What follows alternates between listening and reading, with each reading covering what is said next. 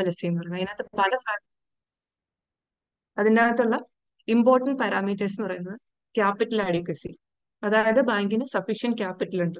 രണ്ട്, asset quality, നമ്മൾ lent ചെയ്യുന്ന അസറ്റ്സ് ശരിക്കും പെർഫോമിംഗ് ആണോ, ആൾക്കാരൊക്കെ ശരിക്കും തിരിച്ചടയ്ക്കാറുണ്ടോ, നമ്മൾ നല്ല ആൾക്കാർക്കാണോ ലോൺ കൊടുക്കുന്നത്, നമ്മൾ കൊടുക്കുന്ന ലോണുകളൊക്കെ കൃത്യമായി തിരിച്ചടവ് വരുന്നതാണോ, അതോ പകുതിയും കിട്ടാക്കടമായിട്ട് എഴുതി തള്ളേണ്ടതാണോ, അങ്ങനെയുള്ള അസറ്റിന്റെ ഹെൽത്തിനെ അസസ് ചെയ്യുന്നു, അസറ്റ് ക്വാളിറ്റി. അടുത്തത് മാനേജ്മെന്റ് കേപ്പബിലിറ്റി, അതായത് നമ്മുടെ ടോപ്പ് മാനേജ്മെന്റ് പ്രോപ്പർ ഡിസിഷൻസ് എടുക്കുന്നുണ്ടോ, സർക്കംസ്റ്റാൻസസ് മാറുന്നതനുസരിച്ച് മാർക്കറ്റ് റിസ്കിനനുസരിച്ച് ശരിയായ ഡയറക്ഷനിലേക്ക് നമ്മളെ ബാങ്കിനെ കൊണ്ടുപോകുന്നുണ്ടോ, അതിനുള്ള കേപ്പബിലിറ്റി നമ്മുടെ മാനേജ്മെന്റിനുണ്ടോ, അതാണ് മാനേജ്മെന്റ് കേപ്പബിലിറ്റി. അടുത്തത് ഏർണിങ്സ്. നമുക്കറിയാം നമ്മളൊരു നോൺ പ്രോഫിറ്റ് ഓർഗനൈസേഷൻ അല്ല, നമ്മളൊരു ചാരിറ്റബിൾ ട്രസ്റ്റ് അല്ല, ചാരിറ്റബിൾ ഓർഗനൈസേഷനും അല്ല. എല്ലാ ബാങ്കും ഫംഗ്ഷൻ ചെയ്യുന്നത് പ്രോഫിറ്റ് ആണ്. Ultimate aim of any commercial entities profit. അപ്പോൾ ഈ ബാങ്ക് അതിന്റെ റിസോഴ്സസ് ഉപയോഗിച്ച് ഏറ്റവും optimum level of profit earn ചെയ്യുന്നുണ്ടോ എന്ന് അസസ് ചെയ്യുന്ന ഒരു പാരാമീറ്റർ ആണ് ഏർണിങ്സ്, പ്രോഫിറ്റബിലിറ്റി. അടുത്തത് ലിക്വിഡിറ്റി. നിങ്ങൾക്കറിയാം, ആൾക്കാരുടെ നിന്ന് നമ്മൾ പൈസ വാങ്ങുന്നു, ആൾക്കാർക്ക് പൈസ കൊടുക്കുന്നു. ആൾക്കാരുടെ നിന്ന് പൈസ വാങ്ങുന്നത് ചിലപ്പോൾ 1 ഇയർ ഡെപ്പോസിറ്റ് ആയിരിക്കാം, കൊടുക്കുന്നത് ടേം ലോൺ ആയിരിക്കും, അത് പല ഇൻസ്റ്റാൾമെന്റ് ആയിട്ട് അടവ് വരുന്നതാണ്. അപ്പോൾ ബാങ്ക് അതിന്റെ ഫണ്ട് പ്രോപ്പർ ആയിട്ട് മാനേജ് ചെയ്യുന്നുണ്ട്. നാളെ ഇപ്പം 1 വർഷത്തേക്ക് ഡെപ്പോസിറ്റ് ഇട്ട ഒരാൾ വന്ന് ചോദിച്ചു കഴിഞ്ഞാൽ, ഞാൻ ആ ലോൺ എടുത്തിട്ട് 10 ഇൻസ്റ്റാൾമെന്റിൽ കൊടുത്തു, അതുകൊണ്ട് നിങ്ങൾക്ക് ഞാൻ ഇൻസ്റ്റാൾമെന്റ് ആയിട്ടേ തരുള്ളൂ, നമുക്ക് മറുപടി പറയാൻ പറ്റില്ല. ഡെപ്പോസിറ്റർ ചോദിച്ചാൽ ആ നിമിഷം പൈസ കൊടുക്കാൻ നമ്മൾ ബാധ്യസ്ഥരാണ്. അപ്പൊ ആ രീതിയിൽ പ്രോപ്പർ ആയിട്ട് നമ്മൾ നമ്മുടെ ഫണ്ട് മാനേജ് ചെയ്യുന്നുണ്ടോ, ശരിക്കും long time investment plus short time investment plus highly liquid assets വെച്ചിട്ട് ഒരു ബാങ്കിന്റെ എല്ലാ റീപേയ്മെന്റ് കമ്മിറ്റ്മെന്റ്സും മീറ്റ് ചെയ്യാൻ മാത്രമുള്ള ലിക്വിഡിറ്റി ബാങ്ക് മെയിൻറ്റെയിൻ ചെയ്യുന്നുണ്ട്. അതാണ് ലിക്വിഡിറ്റി ആസ്പെക്റ്റിൽ കവർ ചെയ്യുന്നത്. അടുത്തതാണ് സെൻസിറ്റിവിറ്റി. സെൻസിറ്റിവിറ്റി എന്ന് പറഞ്ഞാൽ മാർക്കറ്റിന്റെ മൂവ്മെന്റ് അനുസരിച്ച് നമ്മൾ നമ്മുടെ സ്ട്രാറ്റജീസ് മാറ്റിക്കൊണ്ടിരിക്കുന്നുണ്ടോ, മാർക്കറ്റ് ക്രാഷ് ആവുകയാണെങ്കിൽ അതിനനുസരിച്ചുള്ള ഡിസിഷൻസ് നമ്മൾ എടുക്കുന്നുണ്ടോ, ബേസിക്കലി മാർക്കറ്റ് മൂവ്മെന്റ് അനുസരിച്ച് നമ്മൾ അതിനോട് എത്രത്തോളം സെൻസിറ്റീവ് ആയിട്ട് പ്രൂഡന്റ് ആയിട്ട് ഡിസിഷൻസ് എടുക്കുന്നുണ്ടോ, ആ ഒരു ആസ്പെക്ട് കവർ ചെയ്യുന്നതാണ് സെൻസിറ്റിവിറ്റി. അപ്പൊ ക്യാമൽസിയുടെ ഫുൾ ഫോം ഇതാണ്: capital adequacy, asset quality, management capability, earnings, liquidity and sensitivity. ഇത്രയും കാര്യങ്ങൾ എക്സാമിൻ ചെയ്ത് ഒരു ഹോൾസം റേറ്റിംഗ് ആണ് ഏതൊരു റെഗുലേറ്ററോ സൂപ്പർവൈസറോ ഒരു ബാങ്കിന് കൊടുക്കുന്നത്. നമ്മുടെ കേസിൽ ഇപ്പൊ ക്യാമൽസി ആപ്ലിക്കബിൾ ആണ്, നബാർഡ് നമ്മളെ ആ രീതിയിൽ റേറ്റ് ചെയ്യുന്നുണ്ട്. ബാക്കിയുള്ള ബാങ്കുകൾ, പബ്ലിക് സെക്ടർ ബാങ്കുകളാണെങ്കിൽ അവർക്ക് RBI ആണ് റേറ്റിംഗ് കൊടുക്കുന്നത്. ഇത് ഓരോന്നിലും ഒരു ബാങ്കിന്റെ പെർഫോമൻസ് ബെസ്റ്റ് ആണെങ്കിൽ ആ ബാങ്ക് ഫിനാൻഷ്യലി വളരെ ഹെൽത്തി ആയിട്ടുള്ള വളരെ നല്ലൊരു ഓർഗനൈസേഷൻ ആയിരിക്കും. ഇതിൽ 2 ആസ്പെക്ട്, ഈ ഇത്രയും കാര്യങ്ങൾ പറഞ്ഞില്ല, ഒരു ബാങ്കിന്റെ ഹെൽത്ത് അസസ് ചെയ്യുന്നതിൽ 2 ആസ്പെക്ട് ആണ് ഞാൻ ഇന്ന് കവർ ചെയ്യാൻ ഉദ്ദേശിക്കുന്നത്: ഏർണിങ്സും ക്യാപിറ്റൽ അഡിക്വസിയും. നിങ്ങൾ ഈ ബാങ്കിൽ ജോയിൻ ചെയ്യാൻ തീരുമാനിച്ചു. തീരുമാനിക്കുന്നതിന് മുൻപ് ഈ ബാങ്കിന്റെ ബാക്ക്ഗ്രൗണ്ട് എന്താണ്, നിങ്ങളുടെ ഡിസിഷൻ കറക്റ്റ് ആണോ, ഇതൊരു പ്രോഫിറ്റ് മേക്കിംഗ് ബാങ്ക് ആണോ, ഈ ബാങ്ക് ഹെൽത്തി ആണോ, ഈ ബാങ്ക് കൊടുക്കുന്ന ലോണുകളൊക്കെ പെർഫോം ചെയ്യുന്നുണ്ടോ, ഇങ്ങനത്തെ കാര്യങ്ങൾ ആരെങ്കിലും എക്സാമിൻ ചെയ്തിരുന്നു? അങ്ങനെ ഒരു ഇൻഫർമേഷൻ നിങ്ങൾക്ക് എവിടെ നിന്ന് കിട്ടും? ബിക്കോസ് നിങ്ങൾ ഇന്റർവ്യൂവിൽ വരുമ്പോൾ നിങ്ങൾ ഒരു ഔട്ട്സൈഡർ ആണ്, ബാങ്കിന്റെ ഇന്റേണൽ സോഴ്സിലേക്കൊന്നും നിങ്ങൾക്ക് ആക്സസ് ഇല്ല. അപ്പൊ നിങ്ങൾ എവിടുന്ന് KGBയെ കുറിച്ചുള്ള ബേസിക് ഇൻഫർമേഷൻ നിങ്ങൾ എവിടുന്ന് ഗ്യാദർ ചെയ്യും? ഈ ആസ്പെക്ട് ഞാൻ പറഞ്ഞു, ഫ്യൂച്ചർ എംപ്ലോയി എന്നുള്ള നിലയ്ക്ക് നിങ്ങളും ഈ ബാങ്കിന്റെ ഒരു സ്റ്റേക്ക് ഹോൾഡർ ആണ്. അപ്പൊ ഈ ബാങ്ക് പ്രോഫിറ്റബിൾ ആണോ എന്നുള്ള കാര്യത്തെക്കുറിച്ച് ആരെങ്കിലും ഒക്കെ ആലോചിച്ചിട്ടുണ്ടാവും ഞാൻ വിചാരിക്കുന്നു. ഈ ഡേറ്റ നിങ്ങൾക്ക് എവിടെ നിന്ന് കിട്ടും? ഈ ഡേറ്റ കിട്ടുന്നതിനായിട്ട് ഞാൻ സ്ക്രീൻ ഷെയർ ചെയ്യാണ്.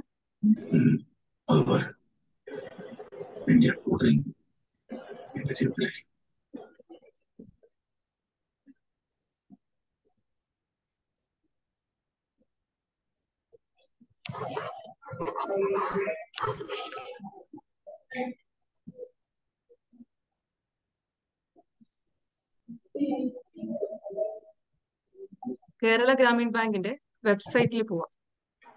എന്റെ സ്ക്രീൻ കാണാൻ പറ്റുന്നുണ്ടോ ജോഷ്തെ? Yes, madam. Yes. Kerala Gramin ബാങ്കിന്റെ ഇതില് പോവാ. അവിടെ എബൌട്ട് അസ് എന്നുള്ള സെക്ഷനിൽ പോവാം.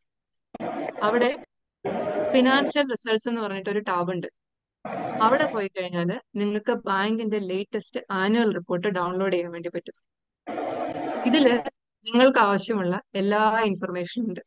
അതായത് ഒരു ബാങ്കിനെ സംബന്ധിച്ച് അതിന്റെ ഫിനാൻഷ്യൽ പെർഫോമൻസിനെ സംബന്ധിച്ച എല്ലാ ബേസിക് ഇൻഫർമേഷനും, നമ്മുടെ ബാങ്കിന്റെ പോർട്ട്ഫോളിയോ എങ്ങനെയാണ്, നമ്മുടെ ബാങ്കിൽ എത്ര എംപ്ലോയീസ് ഉണ്ട്, നമ്മൾ ഏത് ഏരിയയിലാണ് ഫോക്കസ് ചെയ്യുന്നത്, നമ്മുടെ IT എത്രത്തോളം ഡെവലപ്ഡ് ആണ്, അങ്ങനെ തുടങ്ങിയ എല്ലാ ഇൻഫർമേഷനും നിങ്ങൾക്ക് ഈ ആനുവൽ റിപ്പോർട്ടിൽ നിന്ന് കിട്ടും. അപ്പോൾ KGBയുടെ വെബ്സൈറ്റിൽ പോവുക, എബൌട്ട് അസിൽ പോവുക, ഫിനാൻഷ്യൽ റിസൾട്ട്സിൽ പോവുക, ആനുവൽ റിപ്പോർട്ട് ഡൗൺലോഡ് ചെയ്യുക. ആനുവൽ റിപ്പോർട്ട് ഡൗൺലോഡ് ചെയ്തിട്ട് മിനിമം ഒരു തവണയെങ്കിലും അതൊന്ന് വായിച്ചു നോക്കുക ഇന്റർവ്യൂവിന് വരുന്നതിന് മുന്നേ ആയിട്ട്. അതൊരു മസ്റ്റാണ്.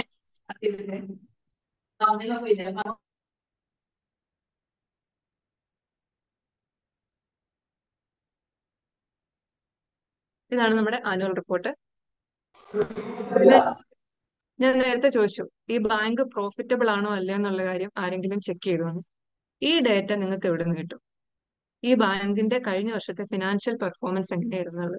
നമ്മുടെ ഈ ആനുവൽ റിപ്പോർട്ട് എന്ന് പറഞ്ഞാൽ ബേസിക്കലി എന്താണ്? ബാങ്കിന്റെ ബാലൻസ് ഷീറ്റും അതിന്റെ മേളിലുള്ള മാനേജ്മെന്റിന്റെ അല്ലെങ്കിൽ ബോർഡ് ഓഫ് ഡയറക്ടേഴ്സിന്റെ ഒരു എക്സ്പ്ലനേഷനും ആണ് ബേസിക്കലി ആനുവൽ റിപ്പോർട്ട് എന്ന് പറയുന്നത്. അപ്പൊ ആനുവൽ റിപ്പോർട്ടിന്റെ ഫസ്റ്റ് പാർട്ട് എന്ന് പറയുന്നത് പലതരം ഡിസ്ക്രിപ്ഷൻ ആയിരിക്കും. മാനേജ്മെന്റ് പറയുന്നത് നമ്മുടെ ഇമ്പോർട്ടന്റ് ഫിനാൻഷ്യൽ പാരാമീറ്റേഴ്സ്, നമ്മൾ ഏതൊക്കെ ഏരിയയിൽ എന്തൊക്കെ ഇവന്റ്സ് നടന്നു, നമ്മുടെ മേജർ അച്ചീവ്മെന്റ്സ് എന്തൊക്കെയാണ്, അങ്ങനത്തെ കാര്യങ്ങളൊക്കെ പറയുന്നത്. പിന്നെ ഇതിന്റെ അവസാനത്തെ സെക്ഷനിലാണ് ബാലൻസ് ഷീറ്റ് വരുന്നത്. കഴിഞ്ഞ ഒരു വർഷത്തെ പെർഫോമൻസിന്റെ ആകെ തുക നിങ്ങൾക്ക് അവിടെ നിന്ന് കാണാൻ വേണ്ടി പറ്റും. ഇത് സ്റ്റാർട്ട് ചെയ്യുന്നത് പേജ് നമ്പർ 53 സ്റ്റാർട്ട് ചെയ്യും. ഇത് നമ്മുടെ ഓഡിറ്റേഴ്സ് റിപ്പോർട്ടാണ്. ഇവിടെ നിന്നും കാര്യമായിട്ട് വായിക്കേണ്ട ആവശ്യമില്ല.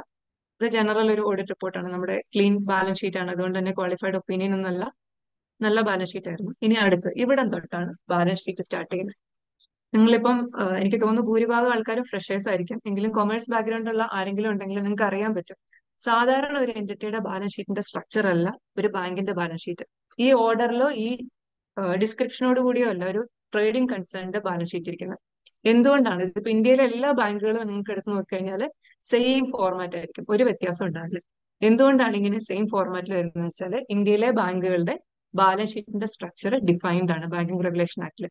Schedule 2 of the banking regulation act പ്രകാരം ഇങ്ങനെ മാത്രമേ നിങ്ങൾക്ക് ബാലൻസ് ഷീറ്റ്, ഈ ഒരു ഫോർമാറ്റിൽ മാത്രമേ നിങ്ങൾ ബാലൻസ് ഷീറ്റ് പബ്ലിഷ് ചെയ്യാൻ പാടുള്ളൂ. അത് നിർബന്ധമാണ്. ബാങ്കിങ് റെഗുലേഷൻ ആക്ട് പ്രകാരം നമുക്ക് ഈ രീതിയിലുള്ള ഇത്രയും മിനിമം ഡിസ്ക്ലോഷർ, ഈ വേർഡിങ്ങോടുകൂടി മാത്രമേ നമുക്ക് ബാലൻസ് ഷീറ്റ് പ്രിപ്പയർ ചെയ്യാൻ പറ്റുള്ളൂ. ഇനി ഇത് കഴിഞ്ഞ് കഴിഞ്ഞാൽ അക്കൗണ്ടിങ് പോളിസി റെലവെന്റ് ആയ ഒരു കാര്യമല്ല. ഇതും കഴിഞ്ഞ് കഴിഞ്ഞാൽ നോട്ട്സ് ഓൺ അക്കൗണ്ട്സ് എന്ന് പറഞ്ഞിട്ട് ഒരു സെക്ഷൻ ഉണ്ട്. നോട്ട്സ് ഓൺ അക്കൗണ്ട്സ് എന്ന് പറഞ്ഞാൽ പലതരം ഡിസ്ക്രിപ്ഷൻ ആണ്. ഈ ബാങ്കിങ് ഞാൻ പറഞ്ഞു റെഗുലേറ്റഡ് എൻറ്റിറ്റി ആണ്. അതുകൊണ്ട് തന്നെ ട്രാൻസ്പെറൻസി വളരെ അത്യാവശ്യമാണ്. ഒരു മിനിമം നോളജ് ഉള്ള ഒരു റീഡർക്ക് ബാങ്കിനെ കുറിച്ച് അസസ് ചെയ്യാൻ പറ്റിയ, ബാങ്കിന്റെ ഹെൽത്ത് അസസ് ചെയ്യാൻ പറ്റിയ ഏറ്റവും മിനിമം ആയുള്ള ഇൻഫർമേഷൻസ് എല്ലാം ബാങ്ക് പബ്ലിഷ് ചെയ്തിരിക്കണം. അങ്ങനെ എന്തൊക്കെ ഇൻഫർമേഷൻ പബ്ലിഷ് ചെയ്യണം എന്നുള്ളത് ഒരു RBI സർക്കുലർ പ്രകാരം ഡിഫൈൻ ചെയ്തിട്ടുണ്ട്. അപ്പൊ അത് പ്രകാരം എല്ലാ ബാങ്കുകളും ഈ ഡിസ്ക്ലോഷേഴ്സ് കൊടുക്കും. അപ്പൊ നിങ്ങൾ ബേസിക്കലി വായിക്കേണ്ടത് എല്ലാം ഒന്നും മനസ്സിലാവണം നിർബന്ധമൊന്നുമില്ല. കാര്യം ബാങ്കിങ്ങിലേക്ക് വരാത്ത ഒരാൾക്ക് ഇതിനകത്ത് പറയുന്ന പല ടൈംസും മനസ്സിലാവില്ല. എങ്കിൽ പോലും ഒരു വൺ ടൈം റീഡിങ് വായിച്ചു നോക്കുക. നമ്മുടെ ബാലൻസ് ഷീറ്റ് നോക്കുക, P&L നോക്കുക, പിന്നെ ഈ നോട്ട്സ് ഓൺ അക്കൗണ്ട്സ് ഒരു 1-2 പ്രാവശ്യം ഒന്ന് വായിച്ചു നോക്കുക. അതിൽ നിങ്ങൾക്ക് മാക്സിമം ഇന്റർവ്യൂവിന് ചോദിക്കാൻ പറ്റുന്ന ക്വസ്റ്റ്യൻസ് ഒക്കെ പിടികിട്ടും. അതിൽ കൂടുതൽ ഇൻഡെപ്ത് ആയിട്ടൊന്നും ഒരിക്കലും ആർക്കും ചോദിക്കാൻ പറ്റില്ല. കാര്യം ബാങ്കിന്റെ ബാക്കിയുള്ള സോഴ്സിലേക്കൊന്നും നിങ്ങൾക്ക് ആക്സസ് ഇല്ലല്ലോ. ഇനി ബാലൻസ് ഷീറ്റിലേക്ക് വന്നു കഴിഞ്ഞാൽ കഴിഞ്ഞ വർഷത്തെ നമ്മുടെ ഫിനാൻഷ്യൽ റിസൾട്ട്സ് എത്രയാണെന്ന് ചോദിച്ചാൽ, നമ്മൾ കഴിഞ്ഞ വർഷം ഹയസ്റ്റ് എവർ പ്രോഫിറ്റ് ആയിരുന്നു ഏൺ ചെയ്തത്. 325 കോടിയുടെ പ്രോഫിറ്റ് നമ്മൾ കഴിഞ്ഞ വർഷം ഏൺ ചെയ്തിരുന്നു. ബാങ്കിന്റെ P&L ആണിത്. കാണാൻ കഴിയുന്നുണ്ടോ P&L? വരുന്നുണ്ടോ? ഇല്ല, ട്രഷറി ബില്ലാണ് ഇപ്പോൾ വന്ന് കിടക്കുന്നത്.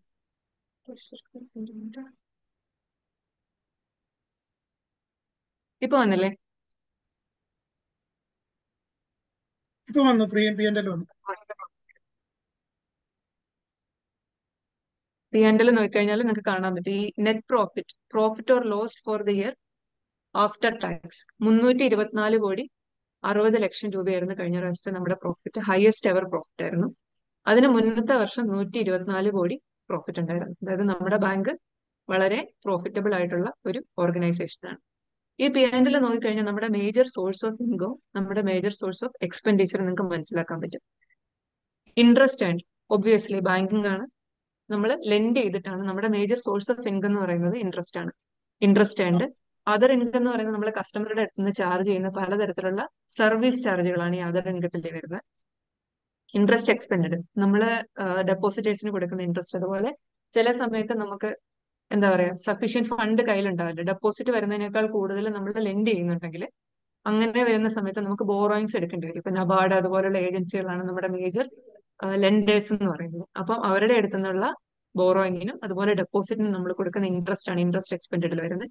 ഓപ്പറേറ്റിംഗ് എക്സ്പെൻസ് എന്ന് പറഞ്ഞാൽ ഇൻഡയറക്ട് എക്സ്പെൻസസ് എല്ലാം വരും. മേജർ കോമ്പണന്റ് എംപ്ലോയി കോസ്റ്റ് തന്നെയാണ്, സാലറി തന്നെയാണ്. പിന്നെ നമ്മുടെ CBSനെ സപ്പോർട്ട് ചെയ്യാനുള്ള എക്സ്പെൻഡിച്ചർ, ഫിക്സഡ് അസറ്റിന്റെ ഡിപ്രീസിയേഷൻ, ഇൻഷുറൻസ്, അങ്ങനത്തെ കാര്യങ്ങളൊക്കെ വരുന്നതാണ് operating expenses. Provisions and contingencies എന്ന് പറഞ്ഞാൽ നമ്മുടെ NPA പ്രൊവിഷൻ, അതിനെക്കുറിച്ച് ഞാൻ ഡീറ്റെയിൽ ആയിട്ട് പിന്നീട് പറയാം. ഇത് പിന്നെ പ്രോഫിറ്റ് ബിഫോർ ടാക്സ് വന്ന് പിന്നെ നമ്മൾ ഇൻകം ടാക്സ് കൊടുക്കണം. നമ്മൾ ഇൻകം ടാക്സ് പർപ്പസിന് വേണ്ടിയിട്ട് V R deemed to B cooperative society. അതുകൊണ്ട് തന്നെ നമ്മുടെ റേറ്റ് വരുന്നത് 22% നമ്മുടെ ടാക്സ് റേറ്റ് വരുന്നത്. പിന്നെ എഡ്യൂക്കേഷൻ സെസ്സും സർചാർജ് 4% സർചാർജ്, 10% മീൻ 4% സെസ്സും 10% സർചാർജ് അടക്കം നമുക്ക് 25.168% ഇഫക്റ്റീവ് ഇൻട്രസ്റ്റ് മീൻ ഇൻകം ടാക്സ് റേറ്റ് വരുന്നുണ്ട്. അതും കഴിഞ്ഞിട്ട് നമ്മുടെ net profit for the year 324.60 ആയിരം. ഇനി അടുത്ത നമ്മുടെ ബാലൻസ് ഷീറ്റിൽ നമ്മുടെ മേജർ അസറ്റ് അതുപോലെ ലയബിലിറ്റി കോമ്പണൻസ് എന്തൊക്കെയാണെന്ന് ചോദിച്ചു കഴിഞ്ഞാൽ ക്യാപിറ്റൽ സ്ട്രക്ചർ, RRBസിന്റെ ക്യാപിറ്റൽ സ്ട്രക്ചർ നിങ്ങൾക്ക് അറിയാമെന്ന് ഞാൻ വിശ്വസിക്കുന്നു.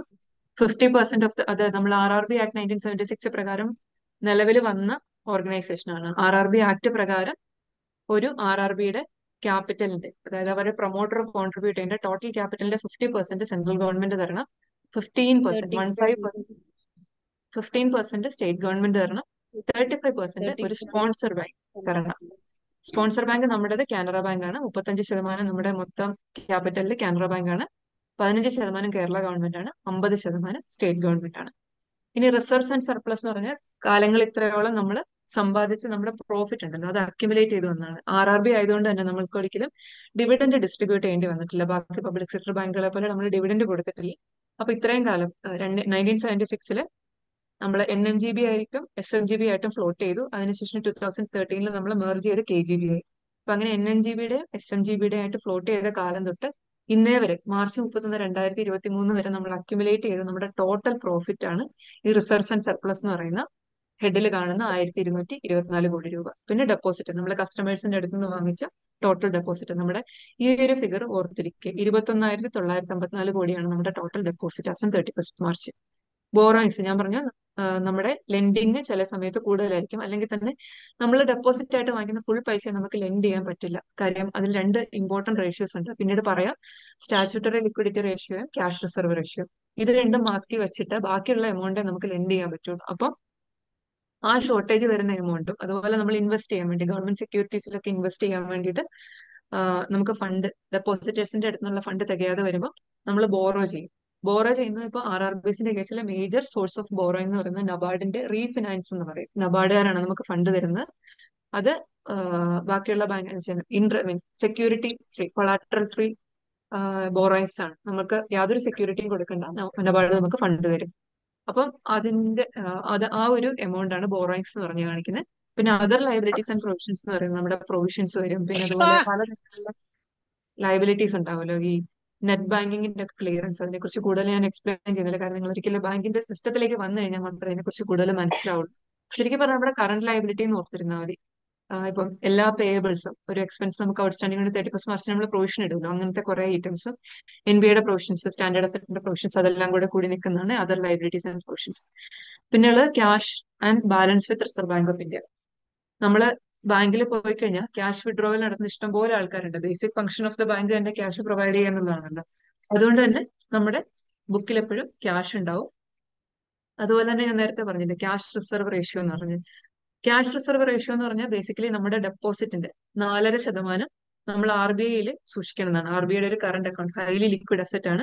എപ്പോൾ വേണേലും നമുക്ക് അതിൽ നിന്ന് വിഡ്രോ ചെയ്യാം. എന്തുകൊണ്ടാണ് അത് സൂക്ഷിക്കുന്നതെന്ന് വെച്ചാൽ ബാങ്ക് ഒരിക്കലും ഒരു ഫണ്ട് ക്രൈസിസിലേക്ക് പോകാതിരിക്കാൻ വേണ്ടിയിട്ടാണ്. അപ്പൊ നമ്മൾ ഒരുപാട് ഡെപ്പോസിറ്റ് എടുത്തു, ആ ഡെപ്പോസിറ്റ് എല്ലാം നമ്മൾ ലോണായിട്ട് കൊടുത്തു കഴിഞ്ഞാൽ നാളെ ഇപ്പൊ ഒരു കുറച്ചധികം ആൾക്കാർ വന്നിട്ട് നമ്മളോട് പൈസ ചോദിച്ചു കഴിഞ്ഞാൽ നമുക്ക് ഈ കസ്റ്റമേഴ്സിന്റെ ഈ ബോറോവേഴ്സിന്റെ അടുത്ത് നിന്ന് പോയിട്ട് നമുക്ക് അവരുടെ അടുത്ത് ഇൻസ്റ്റാൾമെന്റ് കളക്ട് ചെയ്തിട്ട് ഒരിക്കലും ഇത് മീറ്റ് ചെയ്യാൻ പറ്റില്ല. കാര്യം അയാളെ അടയ്ക്കാം അടയ്ക്കാതിരിക്കാം. അപ്പൊ അതുകൊണ്ട് തന്നെ ഒരു മിനിമം കസ്റ്റമേഴ്സ് ഒറ്റ പോയിന്റ് വന്ന് നമ്മളോട് പൈസ ചോദിക്കുകയാണെങ്കിൽ അത് ഇമ്മീഡിയറ്റ് ആയിട്ട് മീറ്റ് ചെയ്യാൻ, ഒരു ലിക്വിഡിറ്റി ക്രൈസിസിലേക്ക് ബാങ്ക് പോകാതെ മീറ്റ് ചെയ്യാൻ പാകത്തിലുള്ള എമൗണ്ട് നമ്മൾ RBIയിൽ സൂക്ഷിച്ചിരിക്കണം. അതിനാണ് ക്യാഷ് റിസർവ് റേഷ്യോ എന്ന് പറയുന്നത്. അതും ഈ ക്യാഷ് ആൻഡ് ബാലൻസ്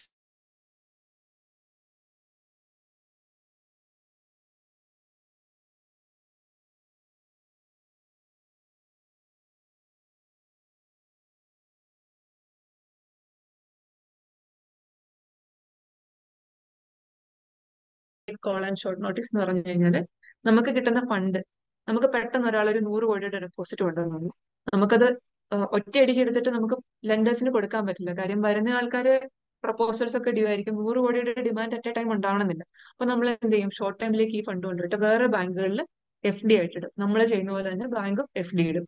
അപ്പൊ അങ്ങനെയുള്ള എമൗണ്ടുകളാണ് ഈ balance with banks and money at call and short notice എന്ന് പറയുന്നത്. ഒരു ഫണ്ട് മാനേജ്മെന്റ് ടൂളും കൂടിയാണ്. ഇൻവെസ്റ്റ്മെന്റ് എന്ന് പറയുന്നത് ഞാൻ നേരത്തെ പറഞ്ഞ സ്ട്രക്ചറൽ ലിക്വിഡിറ്റി റേഷ്യോ എന്ന് പറഞ്ഞിട്ടൊരു റേഷ്യോ ഉണ്ട്. Section 24 of banking regulation act പ്രകാരം നിലവിൽ വന്ന റേഷ്യോ ആണ്. ആ സെക്ഷൻ പ്രകാരം, സെക്ഷൻ 24 പ്രകാരം ഇന്ത്യയിലുള്ള ബാങ്കുകൾ നമ്മുടെ total net demand and time liability എന്ന് പറയും. ബേസിക്കലി പറഞ്ഞാൽ നമ്മുടെ ഡെപ്പോസിറ്റും അതർ ലയബിലിറ്റീസും കസ്റ്റമേഴ്സിനും അതുപോലെ നമ്മുടെ ഔട്ട്സൈഡേഴ്സിന് കൊടുക്കാനുള്ള ടോട്ടൽ എമൗണ്ടിന്റെ 18% ഗവൺമെന്റ് സെക്യൂരിറ്റീസിൽ ഇൻവെസ്റ്റ് ചെയ്തിരിക്കണം എന്നുള്ളതാണ്. ഗവൺമെന്റ് സെക്യൂരിറ്റീസ് പറഞ്ഞാൽ ഗവൺമെന്റിന്റെ കടപ്പത്രം ഉണ്ടല്ലോ, ഇപ്പൊ സെൻട്രൽ ഗവൺമെന്റ് എടുക്കും, ബോണ്ടുകൾ ഇറക്കാന്ന് പറയില്ലേ, ഗവൺമെന്റ് ബോണ്ടുകൾ എന്ന് പറയില്ലേ, അതാണ് ഗവൺമെന്റ് സെക്യൂരിറ്റീസ് എന്ന് പറയുന്നത്. അത് ഈ പറഞ്ഞ പോലെ എഗെയിൻ ഒരു സോൾവെൻസി മാനേജ്മെന്റ് ടൂളാണ്. ഇപ്പം ഈ ഫുൾ ആയിട്ട് കൊണ്ടുപോയിട്ട് ലെൻഡേഴ്സിന് കൊടുത്തിട്ട് അതിലൊരു വലിയൊരു ശതമാനം നാളെ തിരിച്ചടവ് വരാതെ ബാങ്ക് ലോസിലേക്ക് പോകാതെ ഒരു പ്രൂഡന്റ് ആയിട്ട് ബാങ്ക് മാനേജ് ചെയ്യാൻ വേണ്ടിയിട്ട് RBI ഇമ്പോസ് ചെയ്തൊരു മെഷറാണ് നമ്മുടെ ടോട്ടൽ ഔട്ട്സൈഡ് ലയബിലിറ്റീസിന്റെ 18% കൊണ്ടുപോയിട്ട് നമ്മൾ ഗവൺമെന്റ് സെക്യൂരിറ്റീസിൽ ഇൻവെസ്റ്റ് ചെയ്തിരിക്കണം. പിന്നുള്ളത് നമ്മുടെ അഡ്വാൻസ്. അഡ്വാൻസ് ഈ ഫിഗർ അല്ല, ഇത് net off IBPC and provisions, അത് ഞാൻ പിന്നീട് എക്സ്പ്ലെയിൻ ചെയ്യാം. പിന്നെ ഫിക്സ്ഡ് അസറ്റ്, ബാങ്കിന്റെ പ്രൊമൈസസ്, പിന്നെ അതുപോലെ നമ്മുടെ കമ്പ്യൂട്ടർ സർവീസ് ഇൻഡസ്ട്രി ആണ്, അതുകൊണ്ട് തന്നെ കമ്പ്യൂട്ടർക്ക് ഭയങ്കര റോൾ ഉണ്ട്. നമ്മൾ CBS വഴിയാണ് ഓപ്പറേറ്റ് ചെയ്യുന്നത്. അങ്ങനത്തെ കാര്യങ്ങളെല്ലാം കൂടെ വന്നിട്ട് 86 കോടി രൂപ. പിന്നെ അതർ അസറ്റ് എന്ന് പറഞ്ഞാൽ നേരത്തെ അതർ ലയബിലിറ്റി പറഞ്ഞ പോലെ തന്നെ അതർ അസറ്റ്സ് നമ്മുടെ കറണ്ട് അസറ്റുകളാണ് ബേസിക്കലി. പിന്നെ കണ്ടിജന്റ് ലയബിലിറ്റി എന്ന് പറഞ്ഞാൽ നമ്മൾ ബാങ്കാണ് ഗ്യാരണ്ടി കൊടുക്കും, അങ്ങനത്തെ കുറച്ച് കാര്യങ്ങൾ. ബിൽസ് ഫോർ കളക്ഷൻ നമ്മുടെ അടുത്ത് കൊണ്ടുവന്ന DD അങ്ങനത്തെ കാര്യങ്ങളൊക്കെ ലോഡ് ചെയ്ത്, CTS അല്ല അല്ലാതെയുള്ള ഇൻസ്ട്രുമെന്റ്സ് നമ്മുടെ കയ്യിൽ ലോഡ് ചെയ്ത് നമ്മൾ കളക്ഷന് വേണ്ടി അയച്ചിട്ടുണ്ട്, പേയ്മെന്റ് ആയിട്ടില്ല, അങ്ങനത്തെ കാര്യങ്ങളാണ് ബിൽസ് ഫോർ കളക്ഷൻ എന്ന് പറയുന്നത്. ഇതാണ് ഒരു ബാങ്കിന്റെ ബേസിക് സ്ട്രക്ചർ, ബാലൻസ് ഷീറ്റിന്റെയും P&L.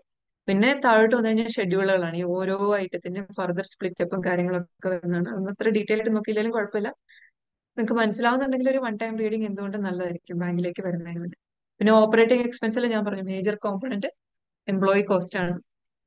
639 കോടിയായിരുന്നു കഴിഞ്ഞ വർഷത്തെ നമ്മുടെ എംപ്ലോയി കോസ്റ്റ് എന്ന് പറയുന്നത്. ഇത് ജസ്റ്റ് ഒരു വൺ ടൈം റീഡിങ് നല്ലതായിരിക്കും. പിന്നെ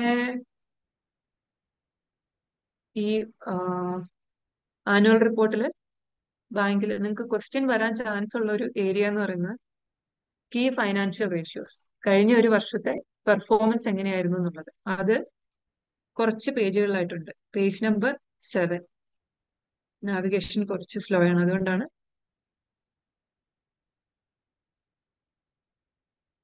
ഈ പേജ് നമ്പർ 9, ഇതിൽ നിന്ന് നിങ്ങൾക്ക് ബാങ്കിനെ കുറിച്ചുള്ള ഒരു ഓവറോൾ പിക്ചർ പെട്ടെന്ന് കിട്ടും. ബേസിക് ഇൻഡിക്കേറ്റേഴ്സ്, ബേസിക് പാരാമീറ്റേഴ്സും അതുപോലെ നമ്മുടെ ബ്രാഞ്ചിന്റെ നെറ്റ്വർക്ക്, നമ്പർ ഓഫ് എംപ്ലോയീസ്, അങ്ങനത്തെ കാര്യങ്ങളൊക്കെ ഇവിടുന്ന് കിട്ടും. 634 ബ്രാഞ്ച്, 269 ATM, നമ്മുടെ പെയ്ഡ് അപ്പ് ക്യാപിറ്റൽ 635 കോടി. ഈ ഷെയർ ക്യാപിറ്റൽ റിസർവ് എന്ന് പറഞ്ഞാൽ നമ്മുടെ ബാങ്കിൽ കഴിഞ്ഞ 2 വർഷമായിട്ട് റീക്യാപിറ്റലൈസേഷൻ നടക്കുന്നുണ്ട്. അതായത് ഗവൺമെന്റ് നമ്മുടെ റീക്യാപിറ്റലൈസേഷനെ കുറിച്ച് കേട്ടിട്ടുണ്ടാവും. മുമ്പ് പബ്ലിക് സെക്ടർ ബാങ്കുകളിൽ വലിയ എമൗണ്ട് 77 ക്രോസോളം റീക്യാപിറ്റലൈസേഷൻ നടന്നിരുന്നു. അതുപോലെ RRBസിലും ഇപ്പൊ റീക്യാപിറ്റലൈസേഷൻ നടക്കുന്നുണ്ട്. നമുക്ക് 2021-22 627 കോടി രൂപ ക്യാപിറ്റലായിട്ട് ഈ പറഞ്ഞ പോലെ ഈ പ്രൊപ്പോർഷനിൽ 50:15:35 റേഷ്യോയിൽ നമ്മുടെ സ്റ്റേക്ക് ഹോൾഡേഴ്സ് തന്നിരുന്നു. അതുകൂടാതെ കഴിഞ്ഞ വർഷം 130 കോടിയും കൂടെ അപ്രൂവ് ആയിട്ടുണ്ട്. അതിൽ കാനറ ബാങ്കിന്റെ ഷെയർ മാത്രമേ നമുക്ക് കഴിഞ്ഞ 31-ന് കിട്ടിയുള്ളൂ. അതാണ് ഈ 45.73. അതെല്ലാം ചോദിക്കുകയാണ് റീക്യാപിറ്റലൈസേഷൻ എത്ര കിട്ടിയെന്ന് ചോദിച്ചാൽ നമ്മുടെ നോട്ട്സ് ആൻഡ് അക്കൗണ്ട്സിൽ ഡീറ്റെയിൽ ആയിട്ട് ഡിസ്ക്ലോസ് ചെയ്തിട്ടുണ്ട്. അതൊന്ന് വായിച്ചു നോക്കുക. ഷെഡ്യൂൾ 18 ഒന്ന് വായിച്ചു നോക്കിക്കഴിഞ്ഞാൽ അതിൽ എക്സ്പ്ലെയിൻ ചെയ്യുന്നുണ്ട്. കഴിഞ്ഞ വർഷം 627 crore കിട്ടി. കഴിഞ്ഞ വർഷം 130 crore അപ്രൂവ് ആയി. അതിൽ കാനറ ബാങ്കിന്റെ 45 crore നമുക്ക് മാർച്ച് 31-ന് കിട്ടി. ഡെപ്പോസിറ്റ് 21,954. പിന്നെ അഡ്വാൻസ്, ഈ ഒരു രണ്ട് ഫിഗർ എന്തായാലും ഓർത്ത് വെക്കുക. 21,885 കോടി രൂപ. പിന്നെ പ്രയോറിറ്റി സെക്ടറിനെ കുറിച്ചൊക്കെ ക്രെഡിറ്റ് ഡീൽ ചെയ്യുന്നവർ പറഞ്ഞിട്ടുണ്ടാവും ഞാൻ വിശ്വസിക്കുന്നു. ചില സെക്ടർ ഉണ്ട്, മറ്റേ വീക്കർ സെക്ഷൻസ് സമൂഹത്തിന്റെ താഴേക്കിടയിലുള്ളവരെ പ്രൊമോട്ട് ചെയ്യാൻ വേണ്ടിയിട്ട് ഗവൺമെന്റ് ഓരോ ബാങ്കുകൾക്കും ടാർഗറ്റ് കൊടുത്തിട്ടുണ്ട്. നമ്മുടെ കേസിൽ 75% പ്രയോറിറ്റി, അതായത് agri, small and marginal industries, ചില എഡ്യൂക്കേഷൻ ലോൺസ്, ഒരു ലിമിറ്റ് വരെയുള്ള ഹൗസിംഗ് ലോൺസ്, വീക്കർ സെക്ഷൻസ്, അങ്ങനെയുള്ള SG അങ്ങനത്തെ സംഭവങ്ങളൊക്കെയാണ് പ്രയോറിറ്റി സെക്ടർ എന്ന് പറയുന്നത്. നമ്മുടെ ടാർഗറ്റ്, ഓവറോൾ ടാർഗറ്റ് 75% ആണ്. ഓരോ സെക്ടറിനും സെപ്പറേറ്റ് ഉണ്ട്. അതെനിക്കൊന്ന് ക്രെഡിറ്റ് ഡീൽ ചെയ്യുന്ന ആൾക്കാർ പറയുമായിരിക്കും. പിന്നെ ടോട്ടൽ ഇൻകം, നേരത്തെ P&L കണ്ടത്, ടോട്ടൽ എക്സ്പെൻഡിച്ചർ, ഓപ്പറേറ്റിംഗ് പ്രോഫിറ്റ് എന്ന് പറഞ്ഞാൽ NPA പ്രൊവിഷനും അതുപോലെ പ്രൊവിഷനിങ് നോംസ് എന്താന്ന് വെച്ചാൽ നമ്മൾ അഡ്വാൻസ് കൊടുക്കുമ്പോൾ ചില ആൾക്കാർ കൃത്യമായിട്ട് തിരിച്ചടവ്, അവരുടെ കേസിൽ നമുക്കൊരു റിസ്ക്കും ഇല്ല. പക്ഷെ ചിലര് വല്ലപ്പോഴും കൊണ്ട് അടയ്ക്കുന്നവരുണ്ടാവും. അതിൽ NPA നോംസ് എടുത്തവരെ നിങ്ങൾക്ക് പറഞ്ഞു തന്നിട്ടുണ്ടാവും. 90 ഡേയ്സിൽ കൂടുതൽ ഒരു അക്കൗണ്ടിന്റെ ഒരു ഇൻസ്റ്റാൾമെന്റ് ഓവർ ഡ്യൂ ആയി കഴിഞ്ഞു കഴിഞ്ഞാൽ ആ അക്കൗണ്ട് NPA ചാടും. NPA ചാടി അവിടെ ഒരു വർഷം കിടന്നു കഴിഞ്ഞാൽ 1 വർഷത്തോളം അതിനെ സബ്സ്റ്റാൻഡേർഡ് അസറ്റ്, അതായത് ലീസ്റ്റ് റിസ്ക് ഉള്ള NPA എന്നുള്ള രീതിയിൽ അതിനെ സബ്സ്റ്റാൻഡേർഡ് എന്ന് കണക്ക് കൂട്ടും. 1 തൊട്ട് 2 വരെ അതിനെ ഡൗട്ട്ഫുൾ 1 എന്ന് കൂട്ടും. 2 തൊട്ട് 4 വരെ അതിനെ DA2, ഡൗട്ട്ഫുൾ 2 ആയിട്ട് കൂട്ടും. പിന്നീട് അങ്ങോട്ടുള്ളതിനെ ഡൗട്ട്ഫുൾ 3. ഇതില് ഓരോ കാറ്റഗറിക്കും അതിന്റെ റിസ്ക് അനുസരിച്ച് ഓരോ തരം പ്രൊവിഷൻ ഒരു ബാങ്ക് വെച്ചിരിക്കണം. സബ്സ്റ്റാൻഡേർഡ് ആണെങ്കിൽ എത്ര NPA സബ്സ്റ്റാൻഡേർഡിലുണ്ടോ അതിന്റെ 10% പ്രൊവിഷൻ ബാങ്ക് വെക്കണം. ഡൗട്ട്ഫുൾ 1ഉം ഡൗട്ട്ഫുൾ 2നും അതിന് സെക്യൂർഡ് ആണെങ്കിൽ, ഡൗട്ട്ഫുൾ 1ന് സെക്യൂർഡ് ആണെങ്കിൽ 20% വെക്കണം. ഡൗട്ട്ഫുൾ 2ന്റെ സെക്യൂർഡ് പോർഷന് 30% വെക്കണം. ഡൗട്ട്ഫുൾ 3ക്ക് 100% പ്രൊവിഷനാണ്. അതുപോലെ ഡൗട്ട്ഫുൾ 1ന്റെയും ഡൗട്ട്ഫുൾ 2ന്റെയും അൺസെക്യൂർഡ് പോർഷനും 100% പ്രൊവിഷൻ വെക്കണം. അപ്പം ബാങ്കിന്റെ എക്സ്പെൻസിന്റെ ഒരു മേജർ കോമ്പണന്റ് എന്ന് പറയുന്നത് പ്രൊവിഷൻസ് ആയിരിക്കും. അത് ഈ NPAയുടെ പ്രൊവിഷൻ. അതുപോലെ ഇനിയിപ്പം സ്റ്റാൻഡേർഡ് അസറ്റ്, പെർഫോമിംഗ് ആയിട്ടുള്ള അസറ്റ് ആയാലും അതിനകത്ത് ഒരു റിസ്ക് എലമെന്റ് ഉണ്ട്. അപ്പൊ അതിനും RBI പ്രൊവിഷനിങ് പറയുന്നുണ്ട്. അതിൽ അഗ്രികൾച്ചറും SMEക്കും 0.25, നമ്മുടെ total agri SME അഡ്വാൻസിന്റെ 0.25% standard asset provision വെച്ചിരിക്കണം. അതുപോലെ കൊമേഴ്സ്യൽ റിയൽ എസ്റ്റേറ്റ്, നമ്മളിപ്പോ ഒരു വലിയ ബിൽഡിംഗ് പ്രോജക്റ്റിന്, ഫ്ലാറ്റ് അങ്ങനത്തെയുള്ള കാര്യങ്ങളൊക്കെ ഫൈനാൻസ് ചെയ്യണം. നമ്മുടെ ബാങ്കിൽ അത് വളരെ കുറവാണ്. അങ്ങനെയുള്ള ലോണുകൾക്ക് കുറച്ച് റിസ്കി ആണത്, കാര്യം വലിയ എമൗണ്ട് വരുന്നുണ്ടല്ലോ. അപ്പോൾ അതിന് 1% പ്രൊവിഷൻ വെച്ചിരിക്കണം. ബാക്കിയുള്ള എല്ലാ ടൈപ്പ് ലോണുകൾക്കും 0.4% വെച്ചിരിക്കണം. ഇത് നമ്മളുടേതും പബ്ലിക് സെക്ടർ ബാങ്കിന്റെ രണ്ടാണ്. ആ പ്രൊവിഷനിങ് നോംസ് പബ്ലിക് സെക്ടർ ബാങ്കിന് നമ്മുടേതായിട്ട് മാറിപ്പോകാതിരിക്കാൻ ശ്രദ്ധിക്കുക. നമ്മുടെ കേസിൽ സബ്സ്റ്റാൻഡേർഡിന്റെ കേസിൽ 10%, ഡൗട്ട്ഫുൾ 1 സെക്യൂർഡ് 20, അൺസെക്യൂർഡ് 100, ഡൗട്ട്ഫുൾ 2ന്റെ കേസിൽ സെക്യൂർഡ് 30, അൺസെക്യൂർഡ് 100, ഡൗട്ട്ഫുൾ 3യും ലോസും അഗൈൻ 100%. അപ്പം ആ പ്രൊവിഷൻ കുറയ്ക്കുന്നതിന് മുന്നേ ഉള്ള ബാങ്കിന്റെ പ്രോഫിറ്റ്, അതായത് interest income plus other income minus interest expense minus operating expense, ഇതിനെയാണ് നമ്മൾ ഓപ്പറേറ്റിംഗ് പ്രോഫിറ്റ് എന്ന് പറയുന്നത്. ഒരു ബാങ്കിങ് ഇൻഡസ്ട്രിയിൽ വളരെയധികം പ്രാധാന്യമുള്ള ഒരു ടേമാണ് ഓപ്പറേറ്റിംഗ് പ്രോഫിറ്റ് എന്ന് പറയുന്നത്. ഓപ്പറേറ്റിംഗ് പ്രോഫിറ്റ് നമ്മൾ ഒരുപാട് ഉണ്ടാക്കി. നമ്മൾ നല്ലോണം ലോൺ കൊടുത്തു, നല്ലോണം ഡെപ്പോസിറ്റ് ക്യാൻവാസ് ചെയ്തു, എല്ലാം ചെയ്തു. പക്ഷെ കൊടുക്കുന്ന ലോണുകളൊക്കെ NPA ആയിട്ട് നമ്മളുടെ ഓപ്പറേറ്റിംഗ് പ്രോഫിറ്റ് മുഴുവനും ഈ NPAയുടെ പ്രൊവിഷൻ കൺസ്യൂം ചെയ്യുകയാണെങ്കിൽ നമ്മൾ എത്ര അധ്വാനിച്ചെന്ന് പറഞ്ഞിട്ടും കാര്യമില്ല.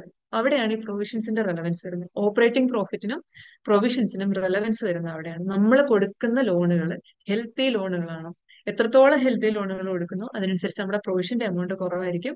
നമ്മൾ ഈ ഏൺ ചെയ്യുന്ന interest, net interest, operating expense കഴിഞ്ഞിട്ട് നമ്മൾ ഏൺ ചെയ്യുന്ന ഓപ്പറേറ്റിംഗ് പ്രോഫിറ്റ് കംപ്ലീറ്റ് നമ്മുടെ നെറ്റ് പ്രോഫിറ്റിലേക്ക് ആഡ് ചെയ്യപ്പെടും. അതായത് ഒരു ഓപ്പറേഷണൽ എഫിഷ്യൻസിനെ അളക്കുന്ന ഒരു ടേമാണ് ഓപ്പറേറ്റിംഗ് പ്രോഫിറ്റ് എന്ന് പറയുന്നത്. അതായത് അതർ ഇൻകം, രണ്ട് ടോട്ടൽ ഇൻകം ആഡ് ചെയ്യുക, അതിൽ നിന്ന് ഇൻട്രസ്റ്റ് എക്സ്പെൻസും ഓപ്പറേറ്റിംഗ് എക്സ്പെൻസസും, അതായത് ഇൻഡയറക്ട് എക്സ്പെൻസസ്, എംപ്ലോയി കോസ്റ്റ് തുടങ്ങിയ എക്സ്പെൻസസ് കുറച്ച് കളയുമ്പോൾ കിട്ടുന്നതാണ് ഓപ്പറേറ്റിംഗ് പ്രോഫിറ്റ്. അതിൽ നിന്ന് നമ്മുടെ NPA provision, standard അസറ്റിന്റെ provision, ഫ്രോഡിന്റെ provision, income tax, basically എല്ലാത്തരം പ്രൊവിഷൻസും കുറച്ച് കഴിയുമ്പോഴാണ് നമുക്ക് നെറ്റ് പ്രോഫിറ്റ് കിട്ടുന്നത്. പിന്നെ ക്ലയന്റ്, നമുക്ക് മാം 97.89 ലക്ഷം ക്ലയൻസ് ഉണ്ട്, 3362 സ്റ്റാഫ് ഹലോ ഉണ്ട്. മാം, പറഞ്ഞോളൂ. പ്രൊവിഷൻസ് ഇല്ലേ, എവിടെയാണ് നമ്മൾ കീപ്പ് ചെയ്യുക? ബാങ്കിലാണോ അല്ലെങ്കിൽ RBI? ഇല്ലല്ല, പ്രൊവിഷൻസ് എപ്പോഴും നമ്മുടെ ബാലൻസ് ഷീറ്റിൽ തന്നെയാണ് ഉണ്ടാവുക. നമ്മുടെ ഒരു മിനിറ്റ്, എക്സ്ക്യൂസ് മീ,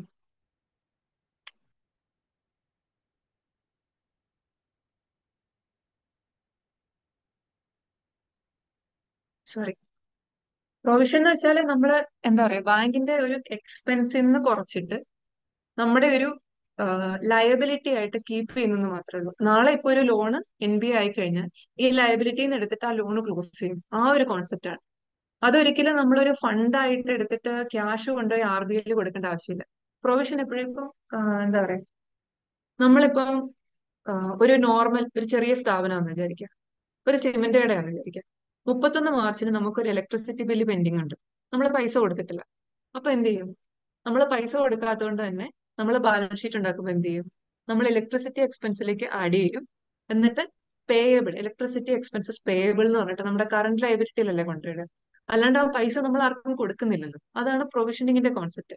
നാളെ ആ പ്രൊവിഷനിങ്ങിന് എടുത്തിട്ട് നമ്മൾ പൈസ കൊടുക്കും, ആ പ്രൊവിഷൻ കുറഞ്ഞു വരും. റിസർവ് ആയിട്ട് ഇതിനെ, ഐ മീൻ CRR SLR ആയിട്ട് ഈ പ്രൊവിഷൻസിനെ ഒരിക്കലും എന്താ പറയാ, അത് രണ്ടും തമ്മിൽ മിക്സ് ചെയ്യില്ല. CRR SLR എന്ന് പറഞ്ഞു കഴിഞ്ഞാൽ RBIയിൽ കൊണ്ട് പൈസ സൂക്ഷിക്കലാണ്.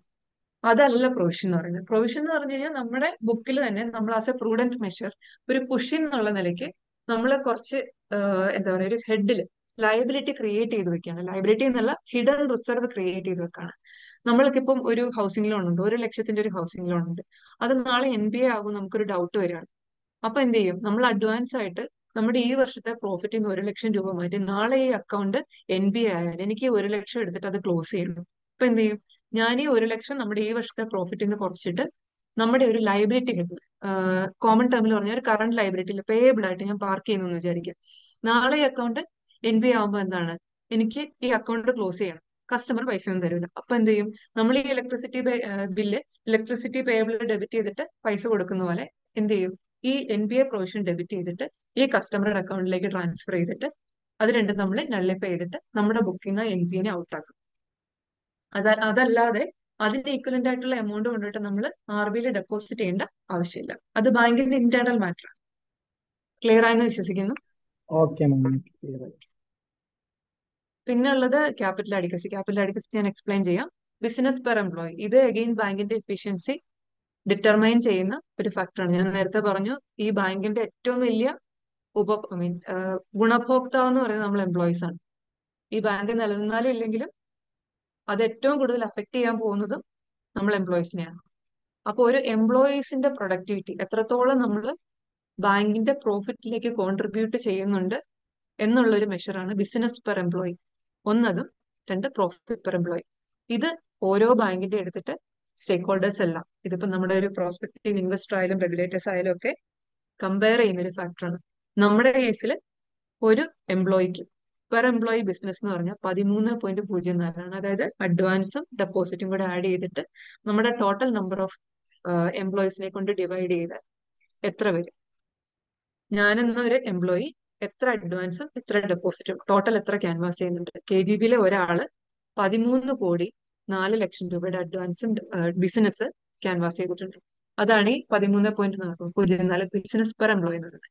അടുത്ത പ്രോഫിറ്റ് പെർ എംപ്ലോയി. നമ്മുടെ 3362 സ്റ്റാഫും കൂടെ കൂടിയിട്ടാണ് 325 കോടിയുടെ പ്രോഫിറ്റ് തന്നത്. അപ്പൊ ഒരാൾ എത്ര പ്രോഫിറ്റ് ഉണ്ടാക്കി ഒരു വർഷം? ഒരാള് 9.66 ലക്ഷം പ്രോഫിറ്റ് ഉണ്ടാക്കി. അതിൽ നിന്നും നമുക്കറിയാൻ പറ്റും നമ്മൾ എത്രത്തോളം നമ്മുടെ ബാങ്കിന്റെ നിലനിൽപ്പിന് വേണ്ടിയിട്ട് കോൺട്രിബ്യൂട്ട് ചെയ്തു എന്നുള്ളത്. അത് കണ്ടു നിങ്ങൾക്കറിയാം, ഓരോ വർഷം ഇൻക്രീസ് ചെയ്ത് വരുന്നു. ആദ്യം 97,000 ആയിരുന്നു 21. അതിന്റെ റീസൺ വെച്ചാൽ പെൻഷൻ ആയിരുന്നു. അതിലേക്ക് ഞാൻ കടക്കുന്നില്ല, കാര്യം അതൊരു കഴിഞ്ഞ ഒരു കാര്യമാണ്. അതിന്റെ ലൈബിലിറ്റീസ് ഒക്കെ നമ്മൾ ഫുൾ ആയിട്ട് മീറ്റ് ചെയ്തു. ബാങ്ക് ഇപ്പോൾ ഒരു നോർമൽ ഏതൊരു ബാങ്കും പോലെ ഫംഗ്ഷൻ ചെയ്യുന്ന ആ ഒരു കപ്പാസിറ്റിയിലേക്ക് എത്തിക്കഴിഞ്ഞു. ആ ഒരു ലൈബിലിറ്റി നമ്മൾ ഫുൾ ആയിട്ട് റൈറ്റ് ഓഫ് ചെയ്ത് കഴിഞ്ഞു. കഴിഞ്ഞ വർഷം 3.6 ലക്ഷമായി. 23 നമ്മൾ 10 ലക്ഷം എത്തി. ഇത് എത്രത്തോളം കൂടുന്നു അത്രത്തോളം നമ്മൾ എഫിഷ്യന്റ് ആയിട്ട് വർക്ക് ചെയ്യുന്നു. നമ്മൾ നമ്മുടെ ബാങ്കിന്റെ ഗ്രോത്തിന് വേണ്ടി നിലനിൽപ്പിന് വേണ്ടിയിട്ട് കോൺട്രിബ്യൂട്ട് ചെയ്യും. പിന്നെ അടുത്തത് return on asset. Return on asset again, നിങ്ങളിപ്പോ ഈ ബാങ്കിൽ ജോയിൻ ചെയ്യണോ വേറൊരു ബാങ്കിൽ ജോയിൻ ചെയ്യണോ എന്ന് തീരുമാനിക്കുമ്പോൾ ഏറ്റവും കൂടുതൽ റെലവെന്റ് ആയിട്ടുള്ള ഫാക്ടറാണ് റിട്ടേൺ ഓൺ അസെറ്റ്. ഇതിനെവിടെ റെലവൻസ് വരുന്നതെന്ന് വെച്ചാൽ, നിങ്ങളുടെ കയ്യിൽ രണ്ട് ചോയ്സ് ഉണ്ടെന്ന് വിചാരിക്കുക. നിങ്ങൾക്ക് രണ്ട് ബാങ്കിൽ നിന്ന് ഓഫർ വന്നു. ഇവിടെയും ജോയിൻ ചെയ്യാം, X എന്ന ബാങ്കിലും ജോയിൻ ചെയ്യാം, Y എന്ന ബാങ്കിലും ജോയിൻ ചെയ്യാം. നിങ്ങൾ രണ്ടിനെ P&L എടുത്തു. P&L എടുത്തിട്ട് നിങ്ങൾ നോക്കിക്കഴിഞ്ഞപ്പം X ബാങ്ക് 300 കോടി പ്രോഫിറ്റും Y ബാങ്ക് 600 കോടി പ്രോഫിറ്റും ഉണ്ടാക്കി. അപ്പം നിങ്ങൾ എന്ത് മനസ്സിലാക്കി? ഓക്കെ, ഞാൻ Y ബാങ്കിൽ പോവാണ്, അവിടെ 600 കോടി പ്രോഫിറ്റ് ഉണ്ട്, അതാണ് കൂടുതൽ പ്രോഫിറ്റ്. പക്ഷെ നിങ്ങൾ ആലോചിച്ച് നോക്കി, ഇത് ഈ 600 കോടി പ്രോഫിറ്റ് എന്ന് പറയുന്നത് ശരിക്കും ഉള്ളത് തന്നെയാണോ? അത് ശരിക്കും ആ ബാങ്കിന്റെ എഫിഷ്യൻസിനെ കാണിക്കുന്നില്ല. നിങ്ങളൊരു എക്സ്പെർട്ടിനെ കാണിച്ചു, അയാൾ അപ്പൊ എന്ത് നോക്കും? ബാങ്ക് എത്ര അസറ്റ് ഉപയോഗിച്ചിട്ടാണ് ഈ 600 കോടി പ്രോഫിറ്റ് ഉണ്ടാക്കിയത്? 300 കോടി പ്രോഫിറ്റ് ഉണ്ടാക്കിയ ആൾക്ക് ടോട്ടൽ അസറ്റ്, അയാളുടെ പോർട്ട്ഫോളിയോ എന്ന് പറയുന്നത് 25,000 ഉണ്ടായിരുന്നു. 600 ഉണ്ടാക്കിയ ആൾക്കോ 50,000 ഉണ്ടായിരുന്നു. അപ്പൊ എന്തായി? 60,000 അല്ലെങ്കിൽ 1 ലക്ഷം അസറ്റ് വെച്ചിട്ടാണ് ഇയാളെ 600 കോടി പ്രോഫിറ്റ് ഉണ്ടാക്കിയത്. 300 കോടി ഉണ്ടാക്കിയ ആളോ 25,000 അസറ്റ് വെച്ചിട്ടാണ്. അപ്പൊ എന്ത് ചെയ്യും? ഇത് തമ്മിലുള്ള റേഷ്യോ എടുക്കും. റേഷ്യോ എടുക്കുമ്പോൾ എന്ത് മനസ്സിലാവും? 1 രൂപ അസറ്റിൽ നിന്ന് അയാൾ എത്ര ശതമാനം പ്രോഫിറ്റ് ഉണ്ടാക്കും. ഇതിപ്പം ഈ 1.14 എന്ന് പറയുന്നില്ലേ, നമ്മുടെ കേസിൽ 100 രൂപ അസറ്റിൽ നിന്ന് നമ്മൾ 1 രൂപ 14 പൈസ പ്രോഫിറ്റ് ഉണ്ടാക്കുന്നുണ്ട്.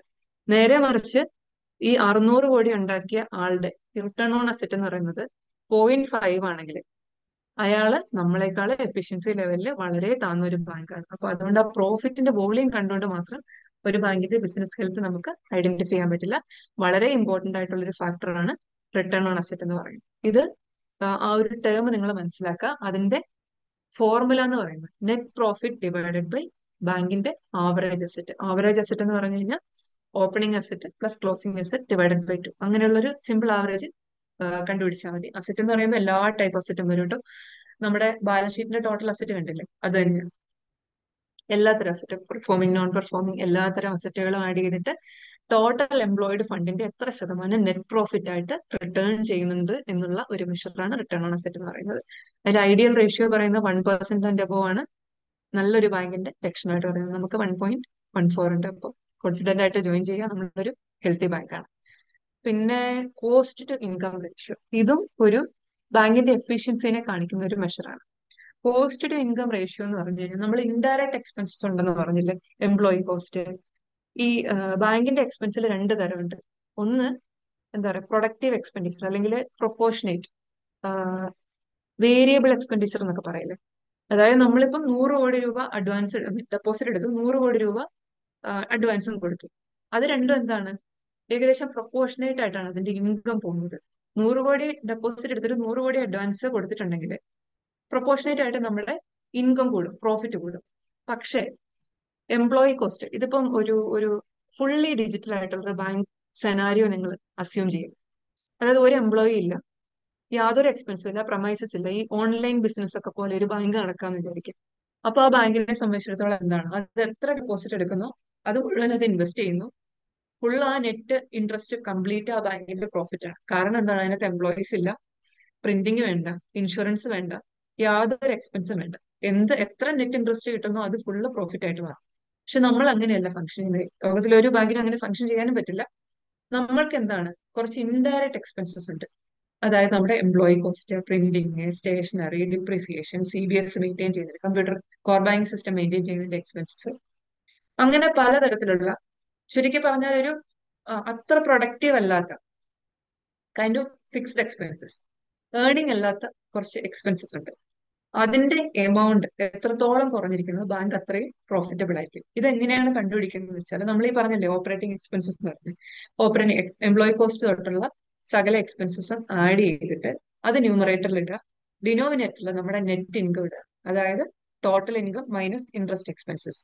അതായത് ഈ ഇൻഡയറക്റ്റ് എക്സ്പെൻസസ് ഇല്ലായിരുന്നെങ്കിൽ നമുക്ക് എത്ര പ്രോഫിറ്റ് കിട്ടുമായിരുന്നു? ഫുൾ പ്രോഫിറ്റ് ആയതിന്. Total income minus interest expenses complete നമുക്ക് പ്രോഫിറ്റ് ആയിട്ട് വന്നേനെ. അങ്ങനെ വരേണ്ടിയിരുന്ന പ്രോഫിറ്റിൽ നിന്ന് നമ്മളടക്കം ഇൻഡയറക്റ്റ് എക്സ്പെൻസസ് അടക്കം എത്ര പെർസെന്റേജ് കൺസ്യൂം ചെയ്യുന്നുണ്ട്, നമ്മുടെ നെറ്റ് പ്രോഫിറ്റിലേക്ക് ആഡ് ചെയ്യപ്പെടേണ്ടിയിരുന്ന ഫിഗറിൽ എത്ര ശതമാനം ഈ ഇൻഡയറക്റ്റ് എക്സ്പെൻസസ് കൺസ്യൂം ചെയ്ത് പോകുന്നുണ്ട് എന്നുള്ളൊരു മെഷറാണ് കോസ്റ്റ് ടു ഇൻകം റേഷ്യോ എന്ന് പറയുന്നത്. അതായത് operating expenses divided by total income minus interest expenses.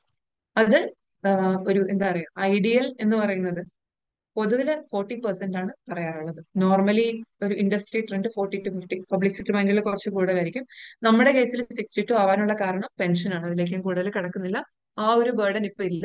നമ്മുടേത് ഇൻഡസ്ട്രി ആവറേജിലേക്ക് ഈ വർഷം തൊട്ട് വന്നു കഴിഞ്ഞു. പെൻഷന്റെ ഒരു ലൈബിലിറ്റി നിന്നുകൊണ്ടാണ് കഴിഞ്ഞ 3-4 വർഷമായിട്ട് അത് വളരെ കൂടിയിരുന്നത്. ഇപ്പൊ അത് പോയിട്ടുണ്ട്, നമ്മൾ ഏകദേശം 50 ആ റേഞ്ചിലേക്ക് വന്നു കഴിഞ്ഞു.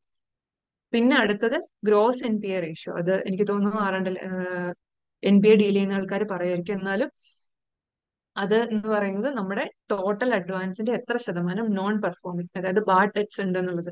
നേരത്തെ പറഞ്ഞില്ലേ, സബ്സ്റ്റാൻഡേർഡ് ഡൗട്ട്ഫുൾ, അങ്ങനെയുള്ള total N P A divided by total advance എന്ന് പറയുന്നതാണ് ഈ gross N P A percentage എന്ന് പറയുന്നത്. നമ്മുടേത് ബെസ്റ്റ് ഇൻ ദ ഇൻഡസ്ട്രി ആണ്. 2.26. നാഷണൽ ആവറേജ് 5%-ന് മുകളിലാണ്. 2.26 എന്ന് പറയുന്നത് വളരെ ഹെൽത്തി ആയിട്ടുള്ള ഒരു റേഷ്യോ ആണ്. നെറ്റ് എൻ പി എന്ന് പറഞ്ഞാൽ ഞാൻ നേരത്തെ പറഞ്ഞില്ലേ, എൻ പി ഐക്ക് പ്രൊവിഷൻ വെക്കുമെന്ന് പറഞ്ഞില്ലേ, സബ്സ്റ്റാൻഡേർഡിന് 10%, ഡി എമ്മിന് 20-30 അങ്ങനെയൊക്കെ. ഈ പ്രൊവിഷൻ കുറച്ചിട്ട്, അതായത് നമുക്ക് ഇത്ര എൻ ബി എ ഉണ്ട്, നാളെ ഇപ്പൊ അതെല്ലാം നമ്മൾ റൈറ്റ് ഓഫ് ചെയ്യുവാണെങ്കിൽ, നമ്മൾ ഈ പ്രൊവിഷനിൽ നിന്ന് എടുത്തിട്ടാണല്ലോ റൈറ്റ് ഓഫ് ചെയ്യുന്നത്, കസ്റ്റമർ തിരിച്ചടക്കുന്നുണ്ടെങ്കിൽ. അങ്ങനെ റൈറ്റ് ഓഫ് ചെയ്യാൻ മാത്രം സഫീഷ്യന്റ് ആയിട്ടുള്ള പ്രൊവിഷൻ നമ്മുടെ ബാലൻസ് ഷീറ്റിൽ ഉണ്ടോ എന്ന് മെഷർ ചെയ്യുന്ന ഒരു റേഷ്യോ ആണ് net N B A percentage എന്ന് പറയുന്നത്. അതായത് total N B A minus provision whole divided by total advances. നമ്മുടെ കേസിൽ 0 ആണ്. കാരണം എന്ന് വെച്ചാൽ നമുക്ക് 100 കോടി എൻ ബി എ ഉണ്ടെങ്കിൽ 100 കോടിക്ക്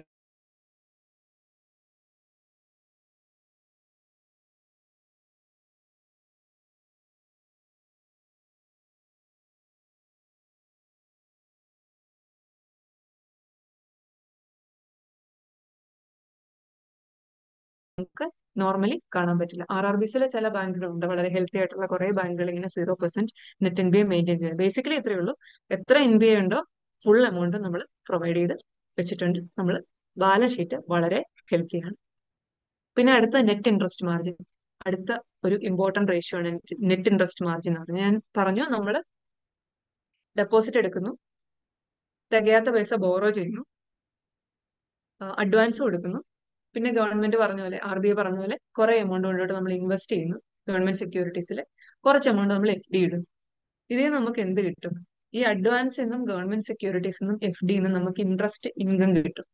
അതുപോലെ നമ്മൾ ഇൻട്രസ്റ്റ് കൊടുക്കുന്നുണ്ട്. എന്തിന്? ഡെപ്പോസിറ്റിനും ബോറോയിങ്ങിനും നമ്മൾ ഇൻട്രസ്റ്റ് കൊടുക്കും.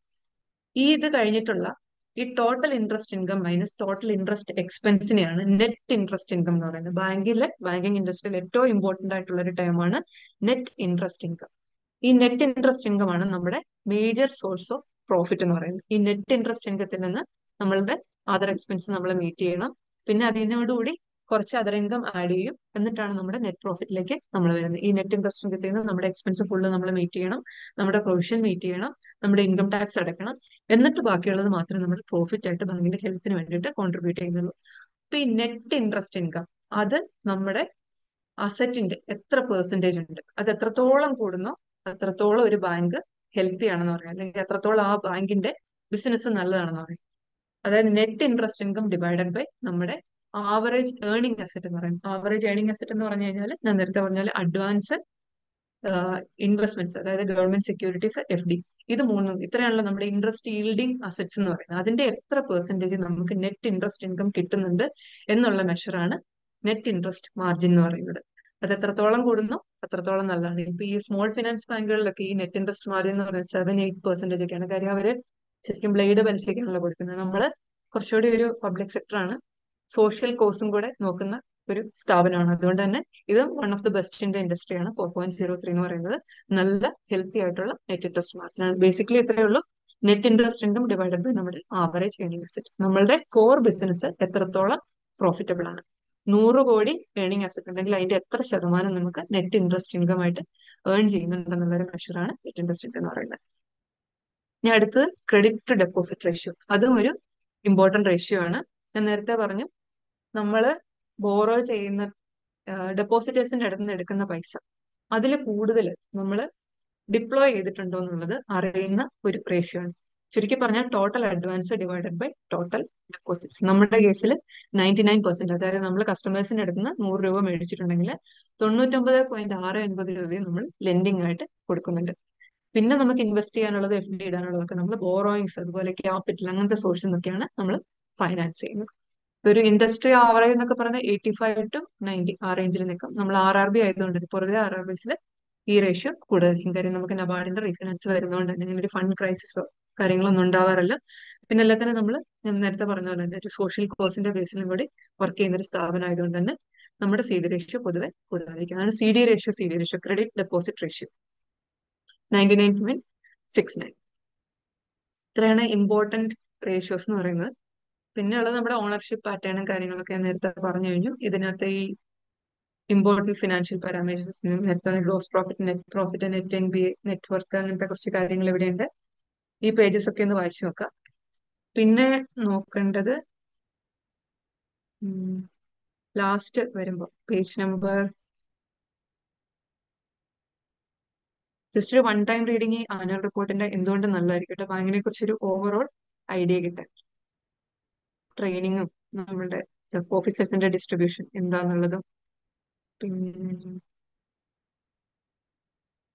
ഈ ഒരു പേജുകൾ, പേജ് നമ്പർ 50, 51, 52, ഇത് ബാങ്കിന്റെ ഇമ്പോർട്ടന്റ് ആയിട്ടുള്ള എല്ലാ ഫിനാൻഷ്യൽ ടേംസും ഉണ്ട്. ഇത് ഒന്ന് വായിച്ചു നോക്കുന്നത് നല്ലതായിരിക്കും. ഇതിനകത്ത് ഫാം സെക്ടർ എത്രയുണ്ട്, നമ്മുടെ asset classification, standard asset, sub standard, അങ്ങനത്തെ കാര്യങ്ങളൊക്കെ ഒരു ബേർഡ്സ് ഐ വ്യൂ എന്ന് പറയില്ലേ, അങ്ങനെ ഒരു ബാങ്കിനെ കുറിച്ചൊരു ഓവറോൾ ഫിനാൻഷ്യൽസിനെ കുറിച്ചുള്ള ഒരു പിക്ചർ കിട്ടാൻ വേണ്ടിയിട്ട് ഈ 3 പേജ് സഹായിക്കും. 50, 51, 52 മസ്റ്റ് റീഡ് ആണ്. ഇത്രയും കാര്യങ്ങൾ എനിക്ക് പ്രോഫിറ്റബിലിറ്റിനെ കുറിച്ച് പറയാനുള്ളൂ. പിന്നെ ഉള്ളത് ഞാൻ അടുത്തായിട്ട് എക്സ്പ്ലെയിൻ ചെയ്യുന്ന പറയുന്നത് ക്യാപിറ്റൽ അഡിക്വസി ആണ്. ഒരു 10 മിനിറ്റ്സോടെ എടുക്കുന്നതിൽ കുഴപ്പമില്ലല്ലോ അല്ലെ? ക്യാപിറ്റൽ അഡിക്വസി ഞാൻ 10 മിനിറ്റ്സിൽ ക്യാപിറ്റൽ അഡിക്വസി. ഈ ബേസൽ കമ്മിറ്റി എന്ന് കേട്ടിട്ടുണ്ടോ? Basal norms. ഓഫ് കോഴ്സ് നിങ്ങൾ ബാങ്ക് എക്സാമിന് പ്രാക്ടീസ് ചെയ്തവരാണ്, എല്ലാവർക്കും അറിയുന്നുണ്ടാവും ബേസൽ നോംസ് എന്ന് പറയുന്നത്. ബേസൽ എന്ന് പറഞ്ഞാൽ ബേസിക്കലി ഒരു കമ്മിറ്റിയാണ്. എല്ലാ അപ്പെക്സ് ബാങ്കുകളുടെയും സ്വിറ്റ്സർലാൻഡ് ഹെഡ് ക്വാർട്ടേഡ് ആയിട്ടുള്ള ഒരു അപ്പെക്സ് കമ്മിറ്റിയാണ് ബേസൽ എന്ന് പറയുന്നത്. ഇവരെന്താ ചെയ്യുന്നതെന്ന് വെച്ചാൽ ബാങ്കുകളുടെ റെഗുലേഷന് വേണ്ടിയിട്ട് ചില സ്റ്റാൻഡേർഡ്സ് ഇറക്കും. ഇത്ര ശതമാനം, ഇന്ന കാര്യത്തിന് ഇത്ര ശതമാനം ഒരു ബാങ്ക് മെയിൻറ്റെയിൻ ചെയ്തിരിക്കണം എന്ന് പറയുന്ന ചില സ്റ്റാൻഡേർഡ്സ് ഇറക്കുന്ന ബാങ്കുകളുടെ അപ്പെക്സ് ബാങ്കുകളുടെ ഒരു അൾട്ടിമേറ്റ് ഒരു എഗെയിൻ ഒരു അവരുടെ ഒരു കമ്മിറ്റിയാണ്. ഫോർ എക്സാമ്പിൾ ഇപ്പൊ നമ്മുടെ കേസിൽ പറഞ്ഞാൽ RBI, ഇപ്പൊ US കേസിലാണ് ഫെഡറൽ റിസർവ്, അങ്ങനെയുള്ള അപ്പെക്സ് ബോഡികളെല്ലാം കൂടെ കൂടിയിട്ടുള്ള ഒരു കമ്മിറ്റിയാണ് ബേസൽ. സ്വിറ്റ്സർലൻഡിലെ ബേസലിലാണ് അവരുടെ ഹെഡ് ക്വാർട്ടേഴ്സ് ഉള്ളത്. ഈ ബേസൽ കമ്മിറ്റിയാണ് ഈ ക്യാപിറ്റൽ അഡിക്വസി നോംസ് ഉള്ള ആ ഒരു സ്റ്റാൻഡേർഡ്, എത്ര ശതമാനം ഓരോ ബാങ്കുകളും മെയിൻറ്റെയിൻ ചെയ്യണം എന്നുള്ളത് പ്രിസ്ക്രൈബ് ചെയ്യുന്നത്. അതനുസരിച്ചിട്ട് വേണം ഈ ബേസൽ കമ്മിറ്റിയിൽ അംഗങ്ങളായിട്ടുള്ള എല്ലാ ബാങ്കുകളും അവരവരുടെ കീഴിലുള്ള ബാങ്കുകളെ വിലയിരുത്താനും റെഗുലേറ്റ് ചെയ്യാനും അവർക്ക് വേണ്ട നിർദ്ദേശങ്ങൾ കൊടുക്കാനും. ഇതിപ്പോ ബേസൽ പല രീതിയിൽ വന്നിരുന്നു. ആദ്യമായിട്ട് ബേസൽ വന്ന ബേസൽ 1 നോംസ് എന്ന് പറയും. രണ്ടാമത് ബേസൽ 2 നോംസ് വന്നു. ഇപ്പൊ ബേസൽ 3 നോംസ് ആണ് പബ്ലിക് സെക്ടർ ബാങ്കുകളിൽ നിലവിലുള്ളത്. പക്ഷെ നമ്മൾ ബേസൽ സ്റ്റിൽ ബേസൽ 1 നോംസ് ആണ്. നമ്മൾ ബേസൽ 2ലേക്കോ ബേസൽ 3ലേക്കോ എത്തിയിട്ടില്ല. നമ്മൾ ബേസൽ 1 നോംസിലാണ്. ഇനി അടുത്ത ഈ ക്യാപിറ്റൽ അഡിക്വസി, CRAR എന്നത് കേട്ടിട്ടില്ല. Capital to risk weighted asset ratio അഥവാ ക്യാപിറ്റൽ അഡിക്വസി എന്ന് പറഞ്ഞാൽ ഇതിന്റെ ഒരു കോൺസെപ്റ്റ് എന്താണെന്ന് വെച്ചാൽ, ഞാൻ ആദ്യം തുടക്കത്തിലേ പറഞ്ഞു, നമ്മൾ പബ്ലിക് മണി ആയിട്ട് ഡീൽ ചെയ്യുന്നവരാണ്. നമ്മൾ ആൾക്കാരുടെ അടുത്ത് നിന്ന് പൈസ എടുക്കുന്നു, കുറെ പൈസ ബോറോ ചെയ്യുന്നു, അതെല്ലാം ലെൻഡ് ചെയ്യുന്നു, കുറെ അടുത്ത് ഇൻവെസ്റ്റ് ചെയ്യുന്നു. നാളെ ഇപ്പൊ നമ്മള് ഈ ആൾക്കാരുടെ അടുത്തുനിന്ന്, എന്നെയും നിങ്ങളെയും പോലുള്ള സാധാരണക്കാരുടെ അടുത്തുനിന്ന് ഡെപ്പോസിറ്റ് വാങ്ങിച്ചു, 100 കോടി രൂപ ഡെപ്പോസിറ്റ് വാങ്ങിച്ചു, 100 കോടി ലെൻഡ് ചെയ്തു. ഈ പ്രൊമോട്ടർ ഗ്രൂപ്പ് ഇപ്പം ഗവൺമെന്റ് 5 പൈസ ഇറക്കുന്നുണ്ടെന്ന് വിചാരിക്കുക, 2 കോടി രൂപ ഗവൺമെന്റ് ക്യാപിറ്റൽ ചെയ്യുന്നു. നമുക്ക് 100 കോടി ബിസിനസ് ചെയ്യണം. 100 കോടി നമ്മുടെ ഡെപ്പോസിറ്റ് ക്യാൻവാസ് ചെയ്തു, 100 കോടി അഡ്വാൻസും കൊടുത്തു. അതിലൊരു 50% നോൺ പെർഫോമിംഗ് ആയെന്ന് വിചാരിക്കുക. അതായത് 50 കോടിയുടെ ആൾക്കാർ തിരിച്ചടക്കുന്നേ ഇല്ലെന്ന് വിചാരിക്കുക. എന്ത് ചെയ്യും? ഈ ലോസ് ആര് സഫർ ചെയ്യും? എന്താ, ഗവൺമെന്റിന്റെ കോൺട്രിബ്യൂഷൻ എത്രയേ ഉള്ളൂ? 2 കോടി രൂപ. അപ്പൊ ബാക്കിയുള്ള എമൗണ്ട്, ബാങ്കിന് ഒരു പ്രോഫിറ്റും ഇല്ലെന്ന് വിചാരിക്കുക, വർഷങ്ങളായിട്ട് ബാങ്ക് ലോസിലാണ്, റിസർവിൽ നിന്ന് എടുത്തിട്ട് സെറ്റ് ഓഫ് ചെയ്യാൻ നമ്മുടെ കയ്യിലൊന്നുമില്ല. അപ്പൊ അൾട്ടിമേറ്റ്ലി ഈ ലോസ് ആര് ബെയർ ചെയ്യേണ്ടി വരും? ഗവൺമെന്റ് ഈ അഡ്വാൻസ് നമുക്ക് ക്ലോസ് ചെയ്ത് കളയണമല്ലോ, 50 കോടിയുടെ അഡ്വാൻസ് ക്ലോസ് ചെയ്ത് കളയണമല്ലോ. ലയബിലിറ്റി സൈഡിൽ എത്ര രൂപയുണ്ട്? 102 കോടി രൂപയുണ്ട്. അസറ്റ് സൈഡിലുണ്ട് 102 രൂപ. ആ 102 രൂപയില് 50 കോടി നോൺ പെർഫോമിംഗ് ആണ്. ഇപ്പൊ റൈറ്റ് ഓഫ് ചെയ്തേ പറ്റും. അതിൽ നിന്നൊന്നും കിട്ടാനില്ല. വെറുതെ ബാലൻസ് ഷീറ്റ് സൈസ് കൂട്ടാന്നല്ലാതെ വെച്ചുകൊണ്ടിരിക്കുന്നതിൽ കാര്യം. നമ്മൾ ഇത് ഇവിടെ നിർത്ത് റൈറ്റ് ഓഫ് ചെയ്യും. 2 കോടിയെ ക്യാപിറ്റലുള്ളൂ. ബാക്കി ആര് ബെയർ ചെയ്യേണ്ടി വരും അൾട്ടിമേറ്റ്ലി? കാര്യം ഇവരൊന്നും പൈസ അടയ്ക്കാൻ പോകുന്നില്ല. നാളെ ഡെപ്പോസിറ്റർ വന്ന് ചോദിച്ചു കഴിയുമ്പോൾ ഓക്കെ, 50 കോടി രൂപയുടെ ആൾക്കാരുടെ നമ്മൾ ഒരു എന്താ പറയാ, യുദ്ധകാലാടിസ്ഥാനത്തിൽ അഡ്വാൻസ് ഒക്കെ തിരിച്ചെടുത്തു എന്ന് വിചാരിക്കും. പെർഫോമിംഗ് ആയിട്ടുള്ള എല്ലാ ആൾക്കാരുടെയും കയ്യിൽ നമ്മൾ പൈസ മേടിച്ചു, അവർക്ക് കൊടുത്ത കംപ്ലീറ്റ് പൈസ നമ്മൾ മേടിച്ചു. നമുക്ക് എത്ര എമൗണ്ട് കളക്ട് ചെയ്യാൻ പറ്റും? 50 കോടിയെ നമുക്ക് കളക്ട് ചെയ്യാൻ പറ്റുള്ളൂ. ആ 50 കോടി വെച്ചിട്ട് നമ്മുടെ ലയബിലിറ്റി സൈഡിലേക്ക് നോക്കുകയാണെങ്കിൽ നമ്മൾ 100 കോടി ആൾക്കാരെ സെറ്റ് ഓഫ് ചെയ്യണം. 100 കോടിയുടെ ഡെപ്പോസിറ്റുകളെ സെറ്റ് ഓഫ് ചെയ്യണം. കളക്ട് ചെയ്ത പൈസ കൊണ്ട് എത്ര പേരെ സെറ്റ് ഓഫ് ചെയ്യാൻ പറ്റുള്ളൂ? 50 കോടി. ബാക്കി 50 കോടിയുടെ ആൾക്കാർ എന്ത് ചെയ്യണം? അവർക്ക് പൈസ കിട്ടില്ല. അവര് ഈ ലോസ്, അതായത് ബാങ്കിന്റെ മാനേജ്മെന്റും എംപ്ലോയീസും കൂടി ഉണ്ടാക്കിയ ലോസ് ആര് ബെയർ ചെയ്യേണ്ടി വരും? ഡെപ്പോസിറ്റേഴ്സ് ബെയർ ചെയ്യേണ്ടി വരും.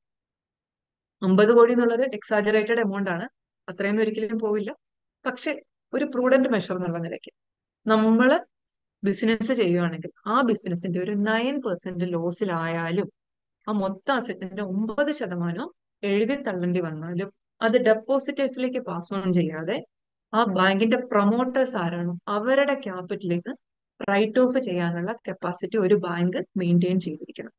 അങ്ങനെ ഒരു മിനിമം ശതമാനം ക്യാപിറ്റൽ ഉണ്ടെങ്കിൽ മാത്രമേ ബാങ്കുകളെ ഫംഗ്ഷൻ ചെയ്യാൻ വേണ്ടിയിട്ട് അപ്പെക്സ് ബാങ്കുകൾ സമ്മതിക്കുള്ളൂ.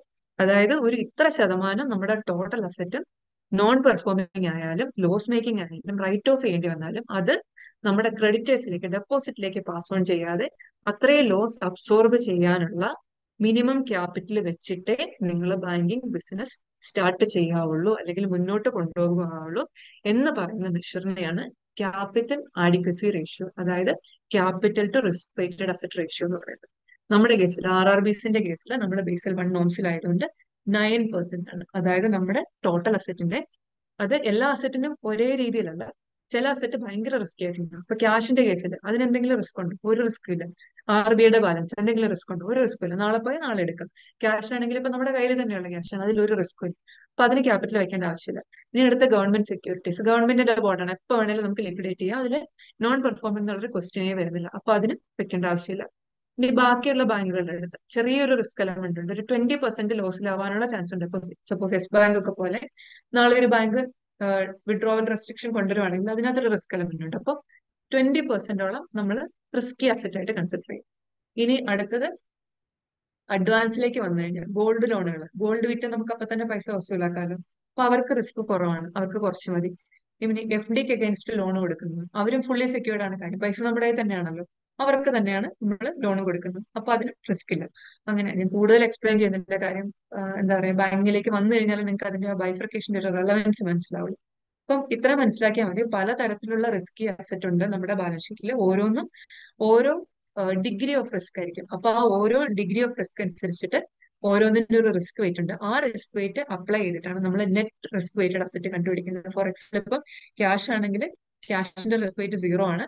അപ്പം നമ്മുടെ ഡിനോമിനേറ്റർ, അതായത് ന്യൂമറേറ്ററിലെ ക്യാപിറ്റൽ, ഡിനോമിനേറ്ററിൽ റിസ്ക് വെയിറ്റഡ് അസറ്റ്.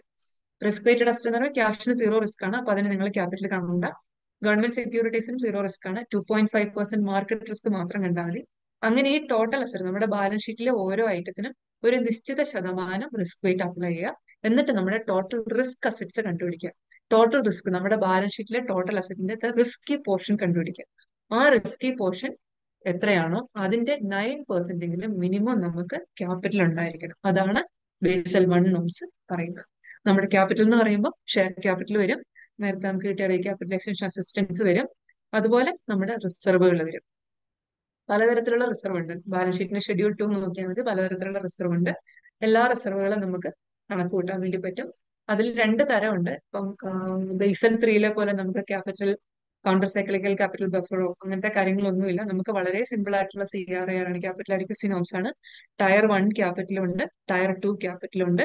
ഇത് രണ്ടും കൂടെ ആഡ് ചെയ്യുക, ഡിവൈഡഡ് ബൈ ടോട്ടൽ നമ്മുടെ റിസ്കി അസറ്റ് കൊണ്ട് ചെയ്യുക, ഇൻറ്റു 100 ചെയ്യുക. അപ്പൊ 9% കിട്ടിയാൽ വെൽ ആൻഡ് ഗുഡ്, നമുക്ക് ബാങ്കിങ് ബിസിനസ്സുമായിട്ട് മുന്നോട്ട് പോകാൻ വേണ്ടി പറ്റും. ഇതിൽ ടയർ 1 ക്യാപിറ്റൽ എന്ന് പറയുന്നത് നമ്മുടെ ഇക്വിറ്റി ക്യാപിറ്റൽ, ഏറ്റവും ലിക്വിഡ് ആയിട്ടുള്ള ക്യാപിറ്റൽ, ഏറ്റവും കോർ ക്യാപിറ്റൽ. പിന്നെ അതുപോലെ ബാക്കിയുള്ള റിസർവ് എല്ലാം വരും. പിന്നെ അതിനകത്ത് 2 തരം റിസർവ്, ഒരു റീവാലുവേഷൻ റിസർവും ഇൻവെസ്റ്റ്മെന്റ് ഫ്ലക്ച്വേഷൻ റിസർവും. ഈ 2 റിസർവും ടയർ 2 പോകും. ഒന്നും അങ്ങനെ നോക്കേണ്ട കാര്യം, നിങ്ങളോട് അത്ര ഡീറ്റെയിൽ ആയിട്ട് ചോദിക്കാനുള്ള സാധ്യത കാണുന്നില്ല. ടയർ 1 ആകെയുള്ളൊരു റെസ്ട്രിക്ഷൻ എന്ന് പറഞ്ഞാൽ tyre 1 capital plus tyre 2 capital minimum 9% വേണം. Tyre 2 should not exceed tyre 1 capital. Tyre 2 ഒരിക്കലും ടയർ 1നേക്കാൾ കൂടാൻ പാടില്ല. ഈ 2 റെസ്ട്രിക്ഷനെ RRBസിന്റെ കേസിലുള്ളൂ. പിന്നെ ഈ റിസർവ് കൂടാതെ ഞാൻ നേരത്തെ പറഞ്ഞു, നമ്മുടെ സ്റ്റാൻഡേർഡ് അസറ്റിനും നമ്മളൊരു പ്രൊവിഷൻ വെക്കുന്നുണ്ട്.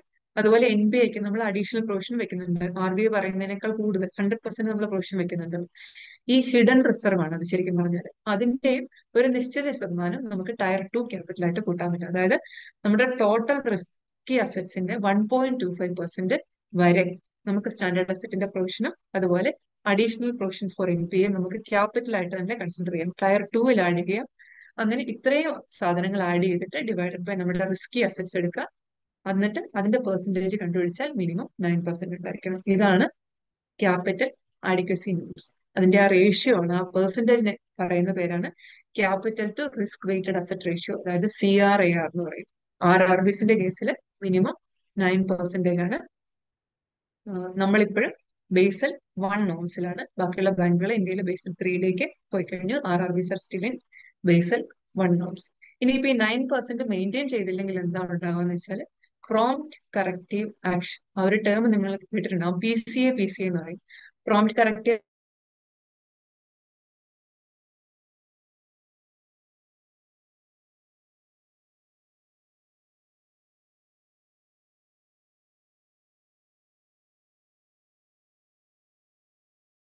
മോണിറ്റർ ചെയ്യാൻ തുടങ്ങും.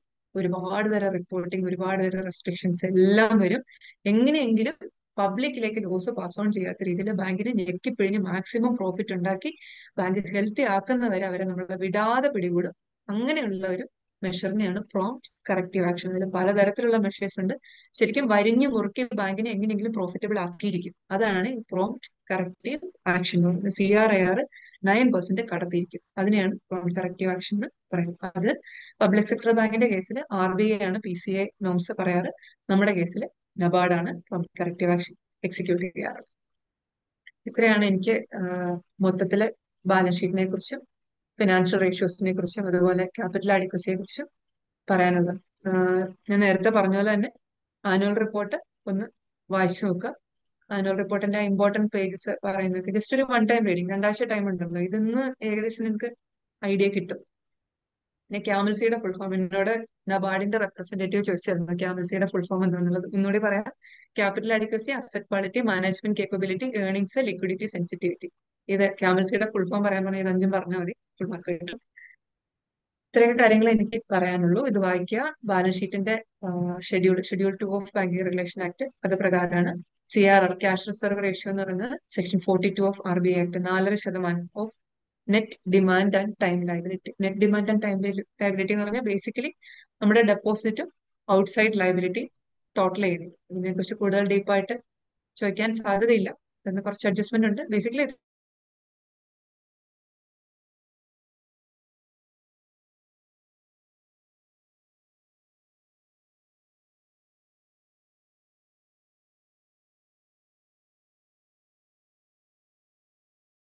ാണ് എനിക്ക് പറയാനുള്ള. യൂസ്ഫുൾ ആയി കാണുമെന്ന് വിശ്വസിക്കുന്നു.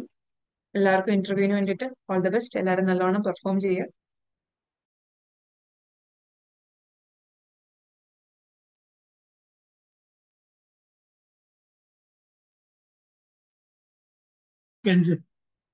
എന്തെങ്കിലും ഡൗട്ട്സ് ഉണ്ടോ?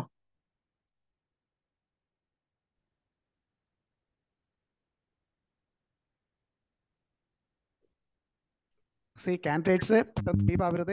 ആരെങ്കിലും മാഡത്തിന്റെ ക്ലാസ്സിനെ കുറിച്ച് ചില കമന്റ്സ് പറയണം എന്ന് റിക്വസ്റ്റ് ചെയ്യാണ്, please.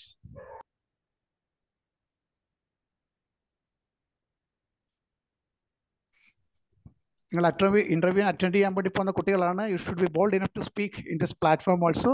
Welcome everybody, please. First of all thank you ma'am. എനിക്ക് വണ്ടർഫുൾ ക്ലാസ് ആയിരുന്നു. ഇതിനെ പറ്റിയിട്ടൊന്നും ഞങ്ങൾക്ക് അത്രയ്ക്ക് ഡീപ്പായിട്ടൊന്നും അറിയില്ല, എന്നാലും കുറച്ചെന്തൊക്കെയോ മനസ്സിലാക്കിയിട്ടുണ്ട്. താങ്ക് യു എന്തായാലും. കുറെ ജസ്റ്റ് ഒന്ന് കാര്യങ്ങളൊക്കെ വായിച്ചു. അതെ മാം, കുറെ കാര്യങ്ങളൊക്കെ മനസ്സിലായി. ആക്ച്വലി ഇത് ബാലൻസ് ഷീറ്റ് കണ്ടായിരുന്നു, പക്ഷെ അത്രയ്ക്കൊന്നും മനസ്സിലായിട്ടൊന്നും ഉണ്ടായിരുന്നില്ല, ഒന്നും അറിയണ്ടായിരുന്നില്ല. കുറച്ചെന്തോ പ്രോഫിറ്റ്, ബിസിനസ് ഇങ്ങനെ മാത്രമേ അറിയണ്ടായിരുന്നുള്ളൂ. മാം ഓരോ ടേമും എക്സ്പ്ലെയിൻ ചെയ്തു തന്നു. Thank you. വായിച്ചു നോക്കണം ഡീപ്പായിട്ട് കേട്ടോ. അത്രയും annual okay report okay ma'am, വായിച്ചു നോക്കിയിട്ട് ഇന്റർവ്യൂവിന് വരാനുള്ളത്. അത്രയും ഡീപ്പായിട്ട് മാം പറഞ്ഞു തന്നു. Thank you. Thank you. വേറെ ആരെങ്കിലും ഒരാളും കൂടെ കമന്റ് ചെയ്യാം.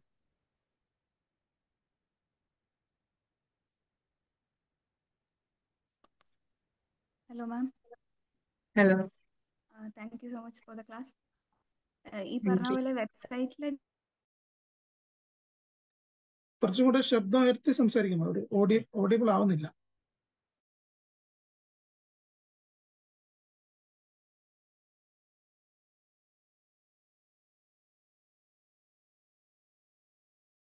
ഒക്കെ എവിടേക്കോ ആയിട്ട് കേട്ട കാര്യങ്ങളായിരുന്നു. പക്ഷെ എന്താണ് എന്നുള്ളത് ഒരു ക്ലാരിറ്റി ഇല്ലാത്ത കാര്യങ്ങളായിരുന്നു. വേർഡ്സ് കേട്ടിട്ടുണ്ട്, പക്ഷെ എന്താണെന്ന് എക്സ്പ്ലെയിൻ ചെയ്യാൻ പറ്റാത്ത രീതിയിൽ കേട്ടറിയാം എന്നുള്ളൊരിതേ ഉണ്ടായുള്ളൂ. ഇപ്പം അതിൻ്റെ ഒരു ബേസ് ഏകദേശം കിട്ടിയിട്ടുണ്ട്. ഇനിയിപ്പം പറഞ്ഞ പോലെ അതൊന്ന് കണ്ടിന്യൂ ചെയ്ത് വായിച്ചു കഴിയുമ്പം കുറച്ചും കൂടെ നന്നായി നമുക്ക് എക്സ്പ്ലെയിൻ ചെയ്യാവുന്ന രീതിയിൽ വരുമെന്ന് വിചാരിക്കുന്നു.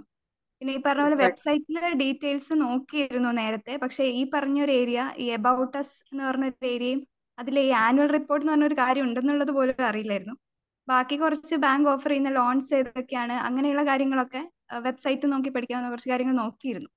അപ്പൊ ഇത്തരം ഇൻഫർമേഷനും കൂടെ തന്നതിന് വളരെയധികം താങ്ക്സ്. ഏതൊരു എൻറ്റിറ്റിയെ കുറിച്ചാണല്ലേ? ഇതിപ്പോ ബാങ്ക് മാത്രമല്ല, നിങ്ങൾ പലരും ഷെയർ ട്രേഡിംഗ് അങ്ങനത്തെ കാര്യങ്ങളൊക്കെ ചെയ്യുന്നവരല്ലേ?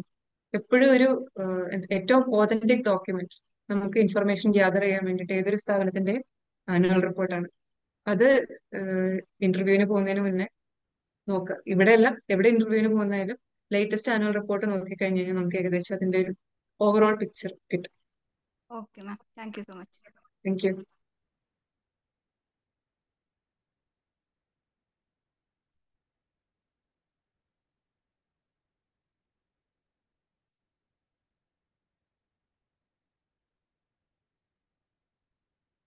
ഫ്രണ്ട്സ്, ഇപ്പോൾ ഇന്നത്തെ സെഷൻ ഇവിടെ വൈൻഡ് അപ്പ് ആവുകയാണ്.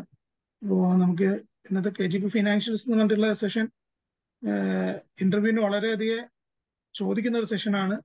നിങ്ങൾ അതിന് ആൻസർ പറയുകയാണെങ്കിൽ നിങ്ങൾ അത്യാവശ്യം ബാങ്കിനെ പറ്റി അറിയാൻ ശ്രമിച്ചിട്ടുണ്ട് എന്നാണ്. നിങ്ങൾക്ക് ആ ഒരു പ്രത്യേക ബാക്ക്ഗ്രൗണ്ട് ഇല്ലെങ്കിൽ, ഏത് BCom, MBA, BBA ബാക്ക്ഗ്രൗണ്ട് അല്ലാത്ത ഒരാളാണെങ്കിൽ നിങ്ങൾ ഈ ബാങ്കിനെ പറ്റി അത്യാവശ്യം അറിയാൻ ശ്രമിച്ചിട്ടുണ്ട് എന്നുള്ളൊരു ഇംപ്രഷൻ ബോർഡിന് നിങ്ങളെ പറ്റിയിട്ടുണ്ടാവും.